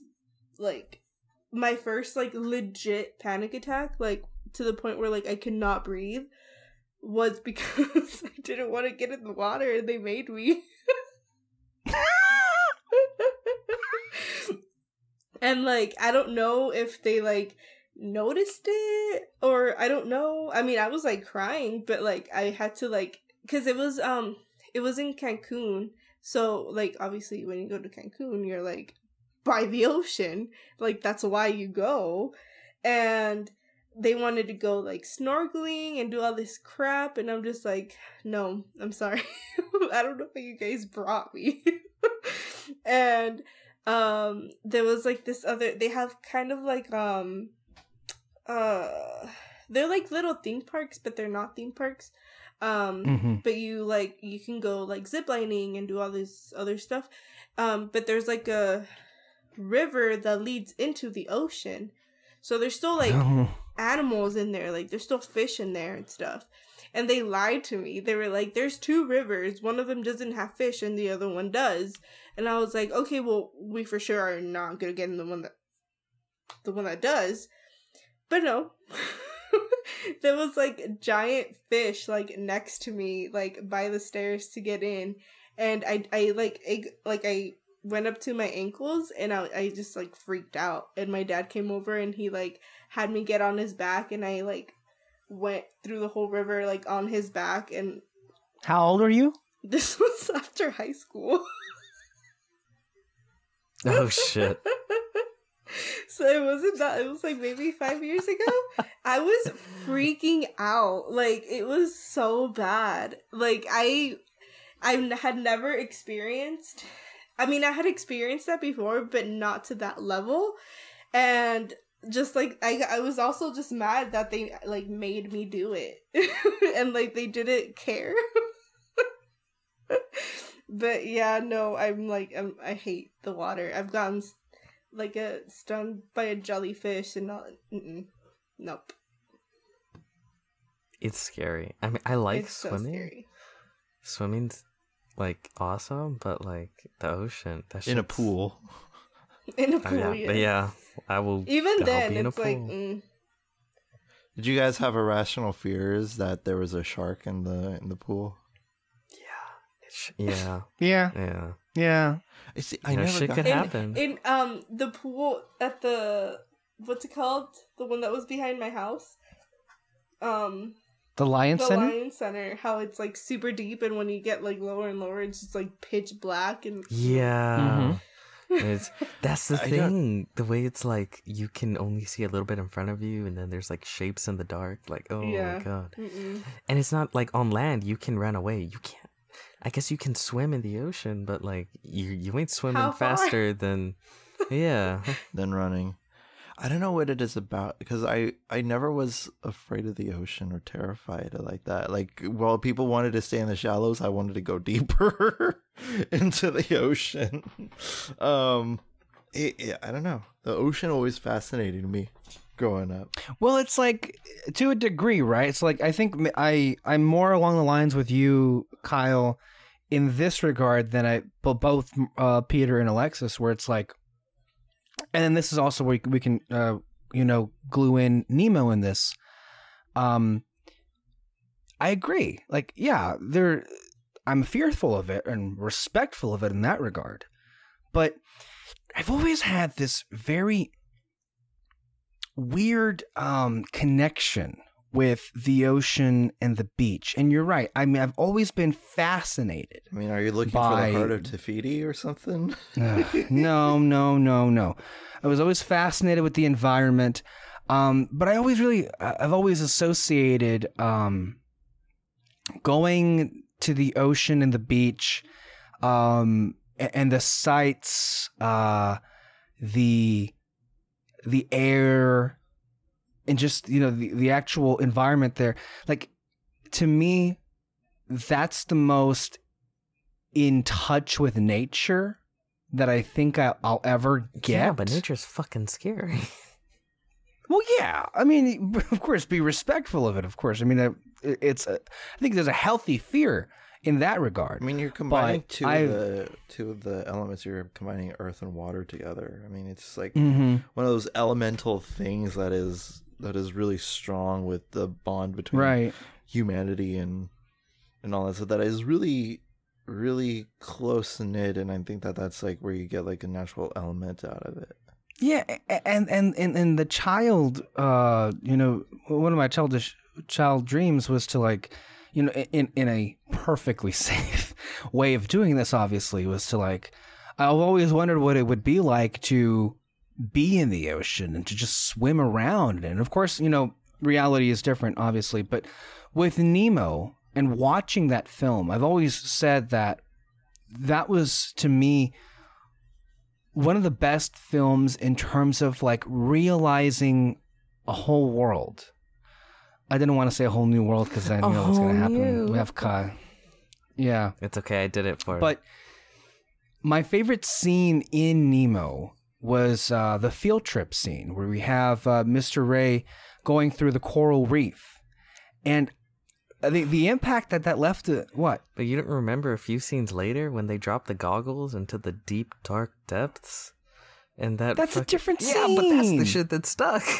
Yes, yeah, no, but I mean, what stuck, obviously, yes. I mean, we have Marlin, who is a fish who is afraid of the ocean, and rightfully so. I get that, yes. But let's go back to the playful coral reef for a second. It's all slimy and. It hurts when you scrape your back against it. Yes, obviously, it like a bitch. Reality is not at all what it is, but in that animated world, like that, it took me to a place that I've always wanted to be. And I don't know. I guess it's not playing well with the panel here. It's like you must be some kind of a kook. I'm sorry, but like, you're on the wrong side of history. You were wrong about oceans. You were wrong about E.T. You're wrong about genocides. You're wrong about a lot of things tonight. That's all I'm saying. But so what else is new?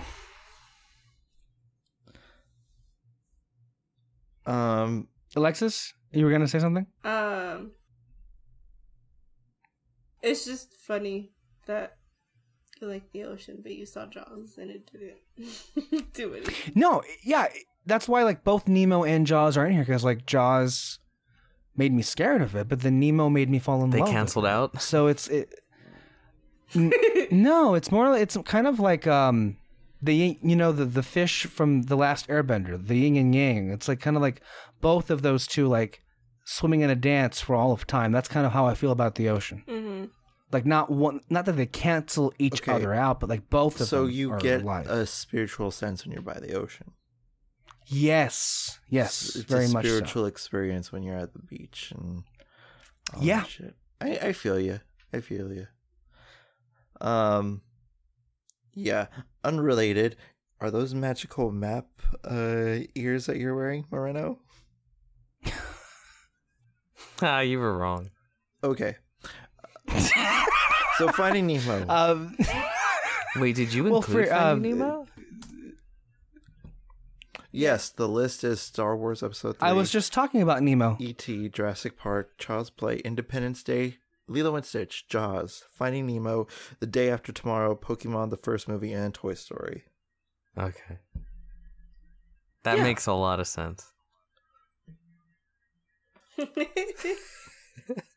Okay, so what is it about? Is it the ocean, pretty much? That? I mean, that's kind of basically what I was. Yeah, that's what it is. Okay, so any final thoughts music on Finding Nemo? Is fantastic. I think it really helps with like. Well, that's why I say that Nemo is one of the best film examples of realizing a world, because it's not just, to me, what I would consider groundbreaking animation back in 2003, with how the ocean never looked that good in animation, never. But then, of course, Thomas Newman's score, still to this day, one of my favorite movie scores ever. It does bring it to life. It is beautiful. Like it definitely captures that airy, like openness that is the water, and it kind of makes it more mythical in a sense with his compositions, and you could feel like, I mean, it is the example, but Nemo's egg. When you get to Nemo's egg and you feel that kind of like mystical thing of like the sense that the world is open, you get that sense with Nemo's egg, and you get that intimate thing. So I could feel you. I feel you. You feel me, dog? I feel you, dog. Oh my god. Speaking of Pixar, Toy Story. Let's get on to Toy Story. If you're done with Nemo. Yeah, how far did we get into this last week with this movie? Toy Story? Was it just like barely? Yeah, was it barely mentioned, or did we go in depth with it, or it was just like? I mean, we've talked about Toy Story in depth. The Ad entire nauseam. podcast. Yeah. Yeah. I mean, just quick example. I had a Woody, a Buzz, as many of the toys, Potato Head, Slinky. I think we all did. Which can tell you how big of a movie it was. I mean, it's as old as I am. Like, this is kind of like the oldest friend, or the oldest movie that I've had with me. Damn, you're old. So 3/4 of us are the same age as this movie. Old fart bitches. Fucking yeah, grandpas. we did own several of the toys. Gonna break your hip if you fall. Amber Alert, bitch. Amber Alert. I gotta say, I want an Amber Alert. I feel like that's, sometimes I fall and I just don't want to get up. I want help. I feel like an Amber Alert would go a long way, even for me. You think they would come, even though it's just like, You're a youth. I don't got the Are you energy talking for about this. Life Alert? Oh, Life Alert. There it is. Sorry. Amber Alert is Not a different thing. An Amber Alert is with people who are kidnapped or go missing. You see, that's how old we are. Oh, I'm sorry. We're forgetting shit. No, that's I'm not. so confused. I'm like, Life Alert. I was talking about Life Alert. That's Cal's fault. He said it first. He tricked me. But you went along and you just didn't even question it. You're like, Amber Alert, yeah, it is that thing. I that you trusted you, pressed and you the- betrayed my trust. Who's the fool? The fool or the fool who follows him? So that was Toy Story. Good talk, guys. Anything else on Toy Story? Anything deeper than Amber Life whatever alert? You got a friend in me. Don't get me started, Peter. Don't get me started. Miles of That's one bit. Alexis, I don't know. Do you have a Toy Story story? I don't know if I've ever heard your like a story? a story. Yeah, Toy Story like- story. like Like, was it big with you? oh yeah. I assume it was, yeah. I didn't have Woody or Buzz, but I had the speaker with the microphone. Oh, that's cool. Mike. Yeah, and I used It's to, a mic, I used yeah. to play with that one a lot. I want to say I had Slinky maybe. But no, yeah. I mean, it's Toy Story. Like, I feel like that's like forever gonna be like a part of us. Like, it's just like Yeah. I don't know. Like, even like making like our Pixar list and stuff, it was so hard to place Toy Story anywhere because it's like it's the best one, but like. It wasn't hard for you to place out. What you? Oh my God! You want to know more? We had a whole Pixar ranking show on Fantasy Fair a few months ago. Fuck, Yeah. I was gonna say weeks. I'm It gonna was be months honest. ago. This really reminds me of The Last Jedi. In that, I'm kidding. I just needed to. I throw thought this. you were. I thought you were going to go into like a deep analysis of how like this whole process is very much No. like The Last Jedi. I just had to bring it up. Gotcha. Least expected. But I think that's it. I mean, when I watched the second one, I liked the second one a lot more growing up. And like the Jessie scene was like, It destroyed. yeah. Yeah, I mean that's why I said earlier. Like the earliest, besides E.T., like Toy Story 2 is one of the other movies that made me cry as a little kid. That scene Mhm. because of that, because of that scene. Yeah. So it's hard because it's just like Toy Story has just like always been there, so it's hard to like pinpoint like moments. Right. But yeah, it's. I mean, Like, I know people like Peter would laugh and giving him the excuse to laugh, but it's almost as if like, characters like Woody and Buzz have kind of been like almost like our companions in life in a lot in a lot of ways, like they've been with us our entire existence. They're just there. Which is like I think why the song You've Got a Friend in Me has always been so, one of the best songs in Disney canon, I think. Oh, we also did a songs show on Fantasy Fair recently. So Why was I not invited to that?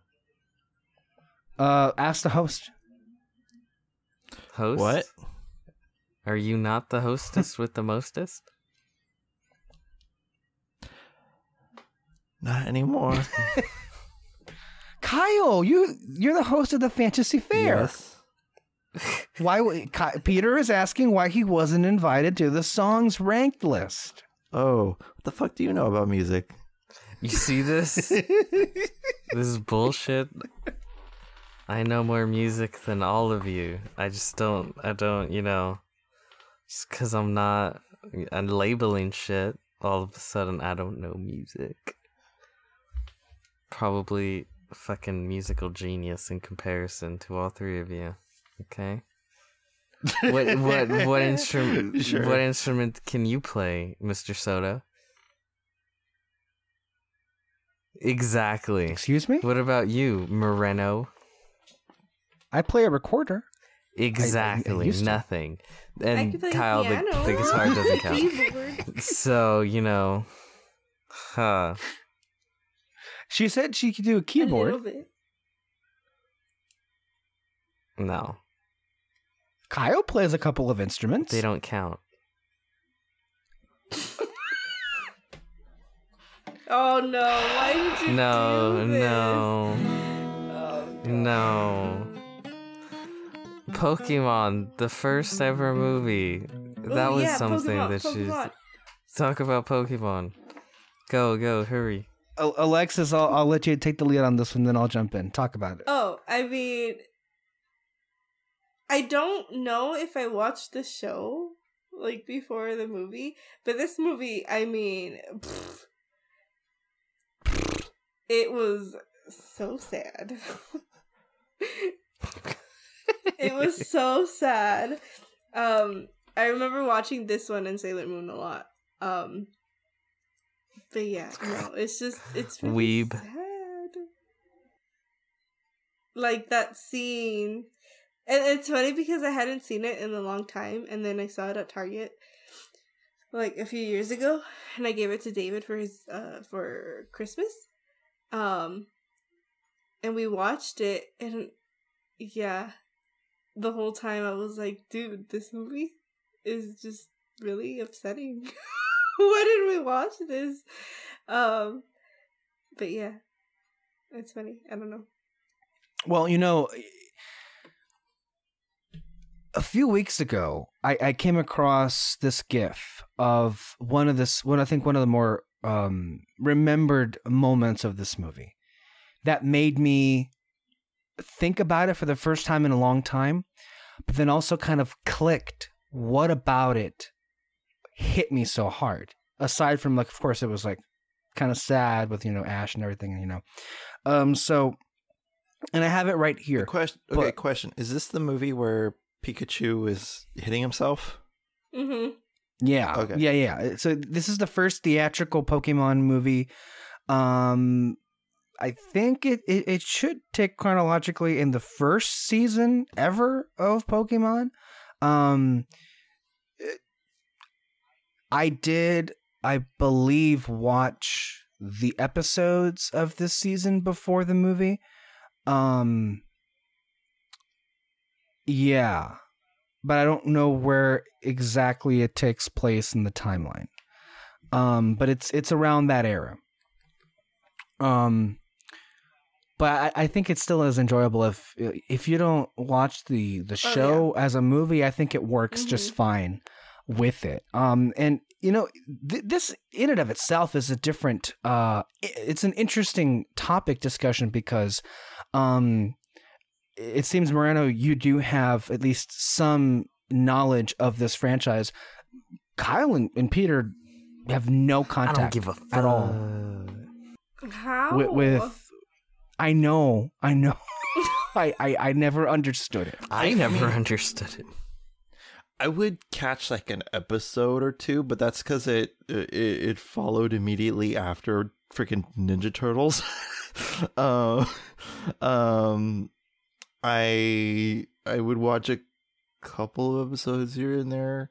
I've seen clips of the movie in question, but I was never like really big into Pokemon or anything like that. I just never cared. I remembered the show. Like, I've seen some of it because better cartoons were around it. And sometimes the TV would be left on. But I just remember it'd be like, who's that Pokemon? And then, it's Charizard. It's like, fuck, don't yell at me, jeez. Like, I remember that shit, but like, oh. I liked the the sassy twins. it was an annoyance. So it was an annoyance for you, basically. And then remember, it's like anime, and that's kind of weird to me. See, that was my relationship with the Iron Giant when it was on Cartoon Network. It was good. yeah. Semantics, different opinions here, but let me. They played Iron Giant so often, especially during the Thanksgiving break, where it was like, "Fuck you, Cartoon Network! I want to see more besides this Iron Giant movie. Come on!" But it's I would so get bored of that movie. What? I know, right? It was so. Oh my god! It's so amazing. I hate you all. No, but I mean, I can't speak for Alexis, but it was a big thing. I mean, I probably watched the show for longer than I think most people I know. Like, I want to say at least 10 seasons of it. I would watch, and that was like long after most people I would say dropped off. And then of course there are the games, and there are a lot of movies. Like but there was something very and Diamond and yeah. I played a lot of those, and the games are fun. Yeah, but there was always something very special about this first movie. So the premise is we have a engineered Pokemon, birthed in the laboratory alongside cloned, basically a clone army of other Pokemon that do exist. And their struggle to find some kind of a paradise because of how the world looks at them and how kind of they're outcasts, and they feel as if they're outcasts. Wait a minute. Peter, what were you saying about the twins that you liked? They're flamboyant. You mean Jesse and James? I don't know. Team Rocket? Sure, them. Team Rocket? Yeah, I guess. I don't know. They're blasting off again. They had a little kitty cat. It was sassy. Team Rocket. There we go. It was a sassy little kitty cat. The one that could talk. Yeah. Well, how do you think it was sassy?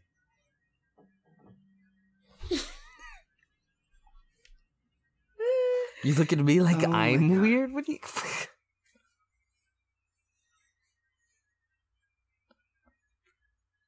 I like how out of like Sailor Moon and Pokemon, the one thing that he remembers is a cat that talks. I know, right?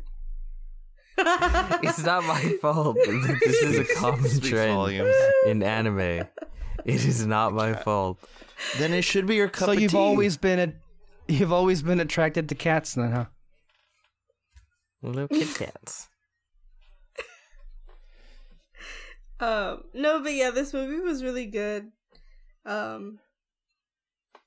and I didn't like watch the show a lot. I did watch like the first season, and then when it went on Netflix, I rewatched the first season and then didn't continue again. But I mean, my best friends are like huge Pokemon. Well, Susan, yeah, that's her life. Her Disney is Pokemon. And then David is and then David is a huge Pokemon fan. So I've always been around. So we did a review last year of Detective Pikachu. He was a big fan of Pokemon. Did Ash ever win? I think did he catch them all? 20 years after the fact. Did he ever catch them all? I have no idea. Because that's the main goal, catching all. If the you Pokemon. saw 10 seasons and he never fucking caught them all, it's kind of a waste of your time, don't you think? Yeah, this is where your inexperience of anime is on full display. Oh, they don't enlighten me. They don't end. They go on forever and ever and ever. Think of like The Simpsons or SpongeBob, where it's that's another it keeps reason going and to going and dislike going. it. I need endings. Well, I mean, right. I mean, to each their own, right? But in most animes, so let's say, I mean, it's what 20 some years later, maybe 25, well, not 25, like 20, 22 years later after the fact, over 2 decades of television, and Ash is still 10 years old. I mean, that's the logic that we're dealing with here.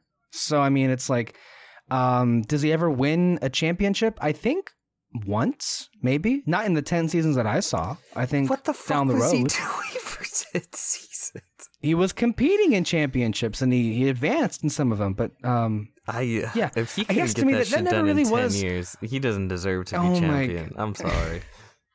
He's not the very best. He's not the very best. He needs to find a different job. I'm sorry. At some point, you Anyway. gotta call it quits.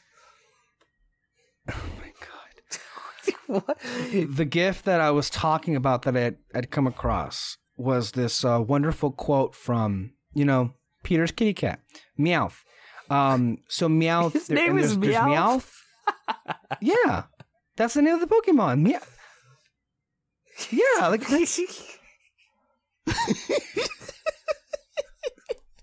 I feel like think you you're, just you're blew- the alien in this. Meow. I think you What just the blew his fuck? mind. Who doesn't know that? Like, who doesn't know that? So when they were naming them, they just didn't give a fuck that day. I mean, I didn't grow up with Pokemon, but I knew Jesse James, Misty, Brock, and Ash, and all that stuff. I knew. Pikachu, Meow, I know a Togepi. Pikachu. Togepi was my favorite. Pika Pika. I know that. Psyduck, Onix, Psyduck is so Staryu, cool. Pidgeotto, Squirtle, Bulbasaur, Charmander, Wobbuffet. There's so many Wobbuffet? of them. I mean, yes, that That was Susan's yeah. nickname. Wobbuffet. Why? I don't know. There was a reason, but I don't remember. You're just speaking an alien language now.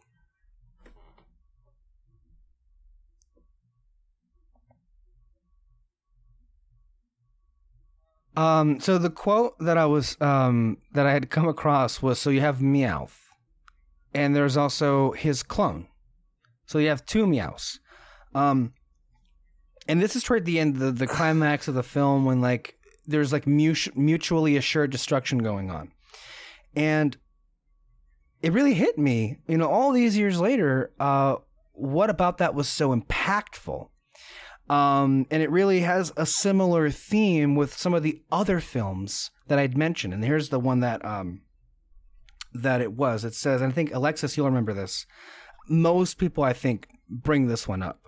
Where Meowth says to his clone, and of course, if you know the voice, then you can imagine how it comes across when he's saying it. But of course, it was one of those moments of clarity where he says, "We do have a lot in common.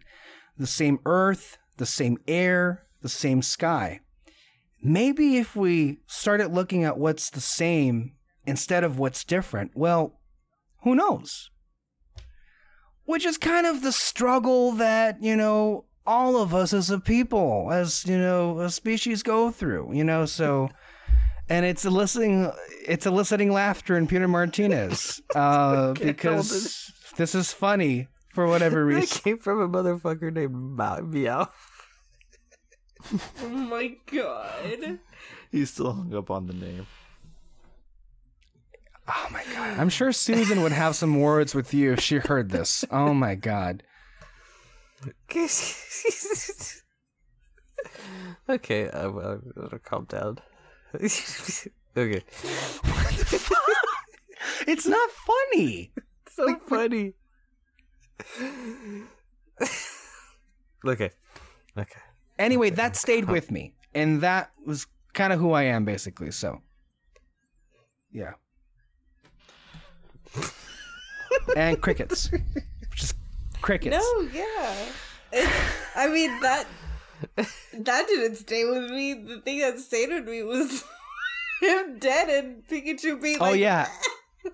Yeah, of course, that's most people. Like, yeah, so Ash died, turned to stone, and there was like a mass grave crying going on. Yeah, that happened too. No, that was That was heartbreaking. traumatizing. Yeah. Didn't Pikachu talk? Yeah, he was like helping Ash, but like Ash is like on the floor dead. No, but like, and didn't he Pikachu's talk? like, huh? Didn't he talk? All he says is Pika Pika. Yeah, all he says is his name, but like, Okay, never mind. when he uses his power, which is like electricity, and he's trying to like revive him, it doesn't do it. And he's like yelling, like crying, like, wake up, kind of, sort of, but like saying his name. I guess he This wasn't might the be very an best. interesting to the table then, Peter. If we ever throw it back in your face. Wait, do they ever actually train the Pokemon? Yeah, That's the show. That's literally the show. they catch them and then they train them. That's kind of like, it's like him building up his team type of thing. Mm-hmm. Yeah. Did you guys play Pokemon Meow. Go? Oh yeah. I never still did, do. no. The last I remember of Pokemon Go was this embarrassing attempt by Hillary Clinton to register people to vote. They called it Pokemon Go to the polls. That was hilarious. Oh no. Oh, Peter. No. See, I think this just proves me right in my non-caring of Pokemon.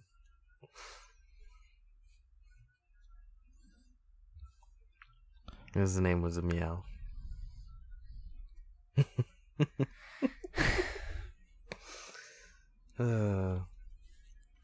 Is that the last one?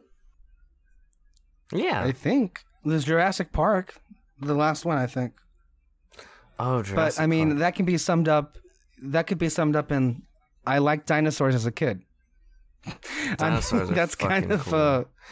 Were you one of those kids that used to know all the names? oh fuck no. Oh, I just thought they looked cool. I used to know all the names. Now I don't. Stegosaurus, Brontosaurus,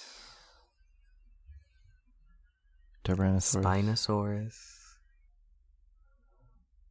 What the fuckosaurus? That's my particular favorite. I didn't watch that movie when I was little. I watched it later. But I got on the ride and it was scary. That's probably why. Well, I mean, like my parents loved all of them, so like I would always watch like Jurassic Park, The Lost World, Jurassic Park 3. Like, yeah. I don't think I I've ever remember seen the Jurassic third Park one. 3. Alan.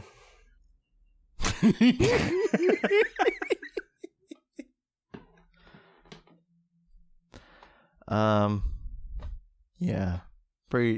We could go ad nauseum about Jurassic Park, but yeah. I feel it's pretty apparent the impact that it had. I mean, We've had multiple podcasts before talking about Jurassic Park, so. Are you excited for Jurassic World Dominion? I think universally we all were kind of bored to tears with Fallen Kingdom. Oh my god. Right? I was Yeah. mad. What are you talking about? You were mad. That movie made you feel something? It was so stupid. Oh my god. Yeah, it was pretty like- dumb. And then it was like a Scooby-Doo episode in the middle of it, too. Yeah, Kyle said like it turned into Scooby-Doo by the end of the movie. It was, oh my god. I couldn't stop thinking about it after we finished it, and I was just like, that was so stupid. Like, I was so angry, and I was just so mad that they like ruined this whole thing. And I don't know. It was Fuck. That was, to me, I can truly say that was a waste of time.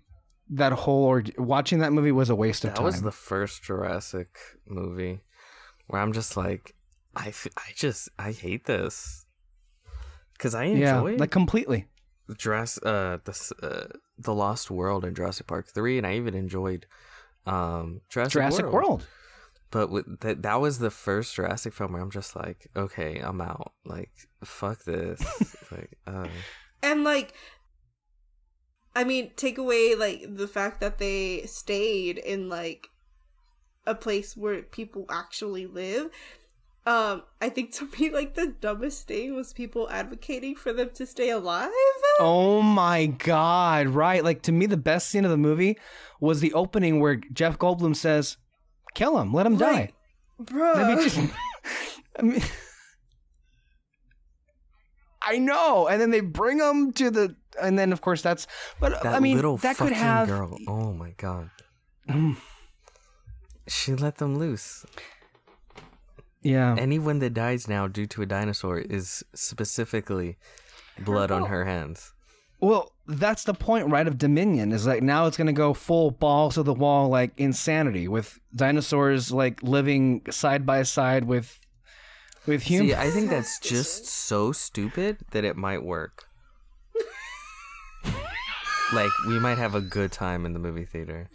Or it's just... It becomes Onward with dinosaurs? Oh, I thought you were saying, like, Onward was shit.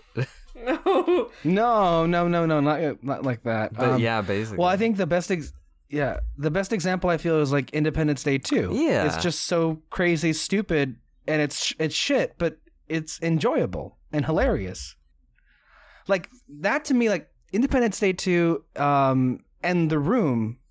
It's called The Room, right? Yeah. Not Room. Like I always get those two confused.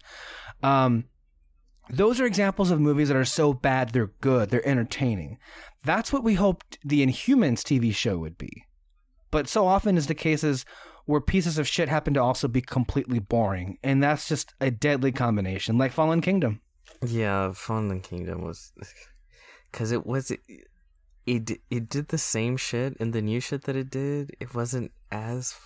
It was just boring. It didn't go to me, what for it felt like... Whereas... No, it didn't. And it's like somebody clipped all the Jurassic Park movies, put them in a blender, and then just crapped out whatever it was. Yeah. So much of it's so boring. But with, like, the whole, like... Hey, guys, we gotta live with dinosaurs. We know a pack of velociraptors, picked off little Jimmy on his, way home from school last week. But, this is just the way the world is now, We gotta coexist with them. Like...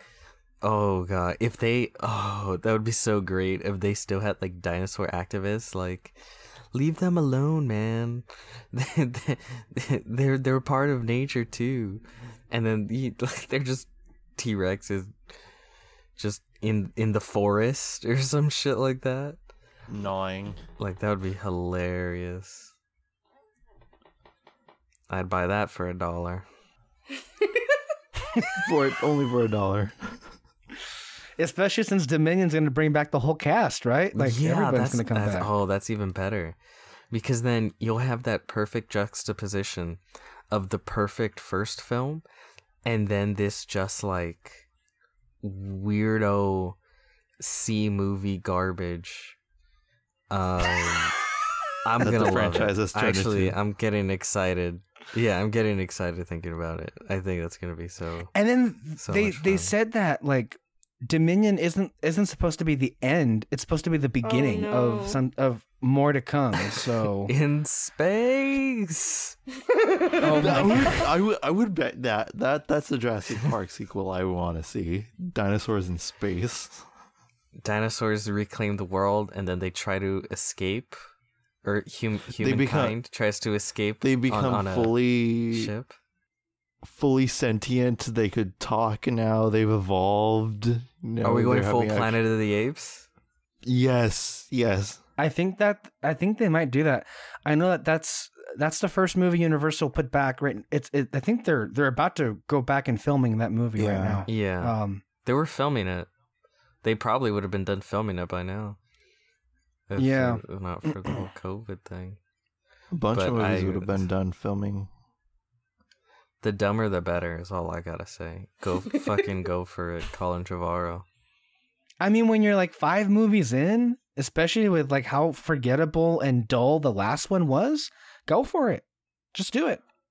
Wanna go nuts? Let's go nuts. I got nothing else to say. Well, that's that was my list of movies, and I think you all learned a lot about me. I feel that was pretty evident. Oh yes, and yeah, he loves the ocean and genocide. So, this kind of like brings an end to our 4-part series. Peter, as you are the person who came up with this idea. Yes. How do you think all this went down? Terrible. Truly terrible. None of you listened. You all did your own thing. Terrible.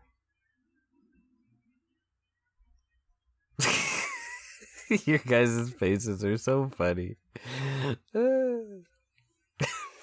Meow. Okay. I think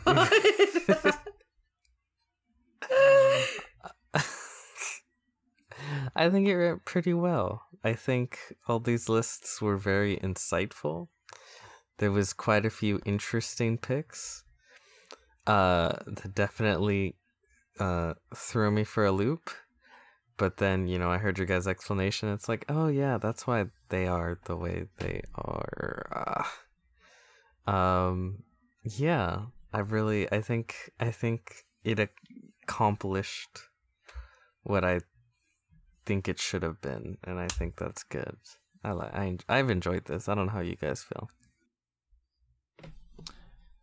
Yeah, we gotta pick each other's brains a little bit. I mean, I think that was a win.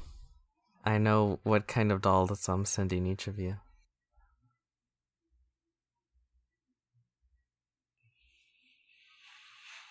This was just a ploy Alexis? to be able to torture you even more deeply and psychologically. No, it was fun. It was fun to talk about movies that I haven't thought about in a long time. For the most part, a lot of these movies have never been brought up on the show before. I think like Jingle All the Way, that was fun. Because that's a banger right there. Matilda, and then movies I never even heard of, like Santa Claus, which ended up being a horror movie. That was the scariest movie. Guys, you don't know the half of it. This is the scariest movie. right. By the way, The Hot Chick, that was a by surprise. the way, Moreno, Oh, God, the hot thanks. Just to You're reiterate, welcome. Showing you some culture. culture. That's what we're calling it. Alexis is gonna get a Chucky doll. Moreno is gonna get an ET doll, and Kyle will get a Jesus doll.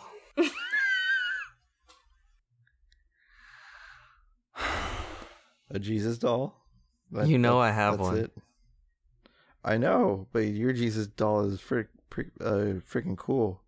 It's like a step away I'm from gonna put Jesus. him on a. I'm gonna put him on a cross. Don't worry.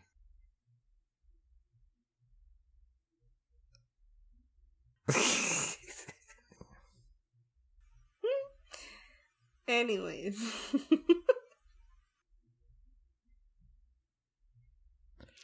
Well,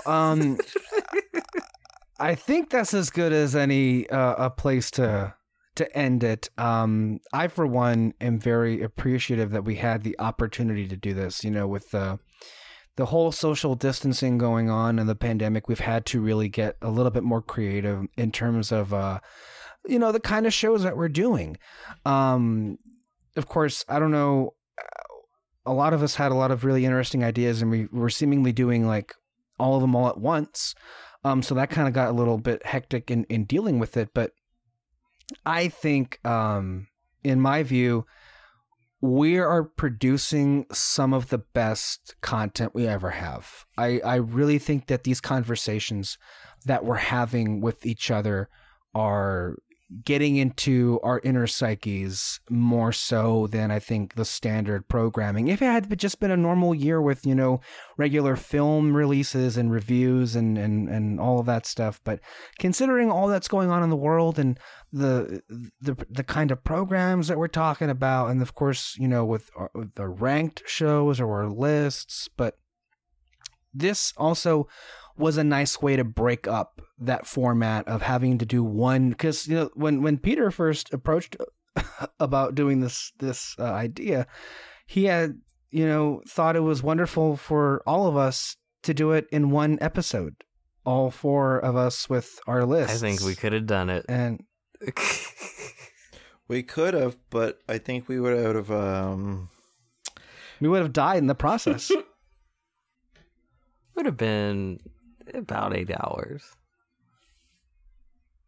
Some people stream for 8 hours. That would have been an investment.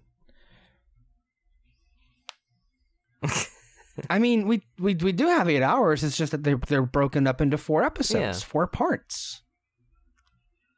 I think it works. I think it's good. I think we can use this like maybe as a template for further types of shows like these. Well, instead of it like, because we have one in development. That's right. Which we'll announce sometime later. But like, I think this is a wonderful template. That way we don't overexhaust ourselves, because we can all agree that the list shows, like let's say the top 10 of the year shows, are without question the most exhausting episodes to do all Those year. we cannot change. We have to. I can't keep wait those until all of us unanimously have Sonic the Hedgehog in our top 10. Oh my god! Why you haven't seen it? I don't. Well, that's an interesting question. I don't know if we're doing a top 10. Peter wants to do a top 10, but I don't know. Like, what can you do with a top 10 to 2020? We are not the Academy Awards. We are not cowards. If whatever is released in 2020, we watch it, we rank it, okay? None of this pansy ass, oh, there was a pandemic, so not a lot of movies were released, so we gotta push it back. Bullshit. Whatever saw was the true test. Whatever we saw, and we rank that shit. That's where I stand, anyways. How many films do you think, you guys? Have you hit 5 films for 2020 yet? I mean, that depends on what you define as a film. A lot of things are films. A TikTok Let me isn't a see. film. I have like 8. There you go. You can hit a 10. You got 2 more. Yeah.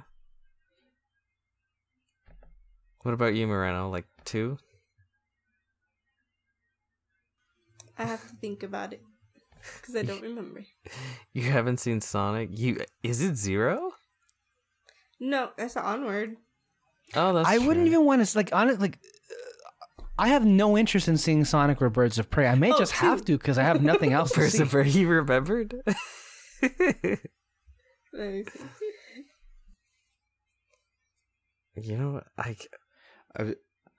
I've seen 5 films this year.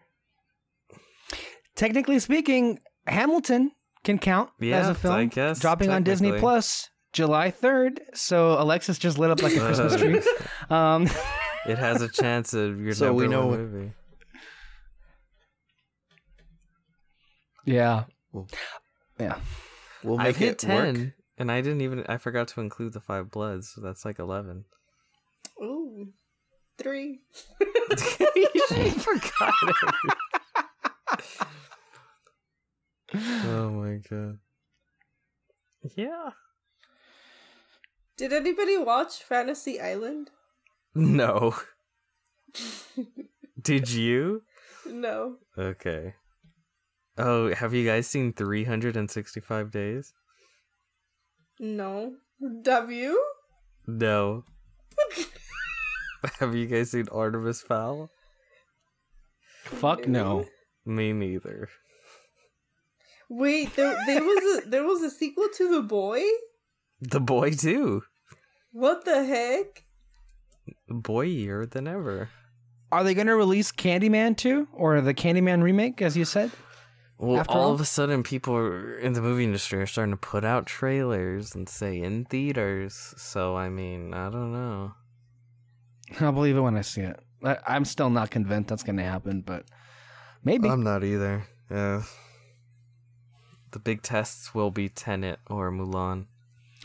we were supposed to get The Conjuring 3 and then Halloween Kills as well this year. Well, I think Halloween Kills is supposed to release a trailer soon. So like I said, they're banking on, I guess, before the end of the year, shit being good. You know what the highest grossing movie of this year is? Onward. No, it's fucking Bad Boys for Life.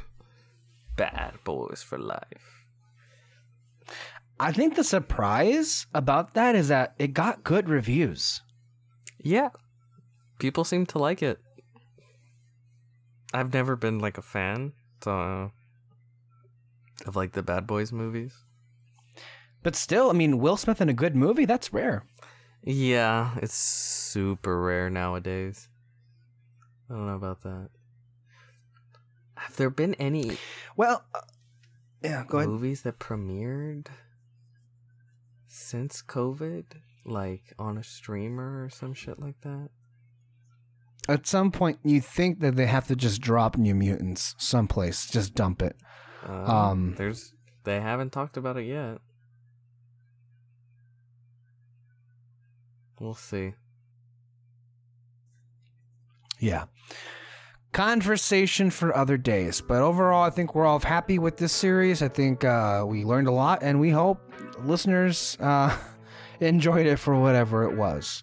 We got plenty of content here on Red Spotlight with Avatar, Shield, and more stuff coming your way.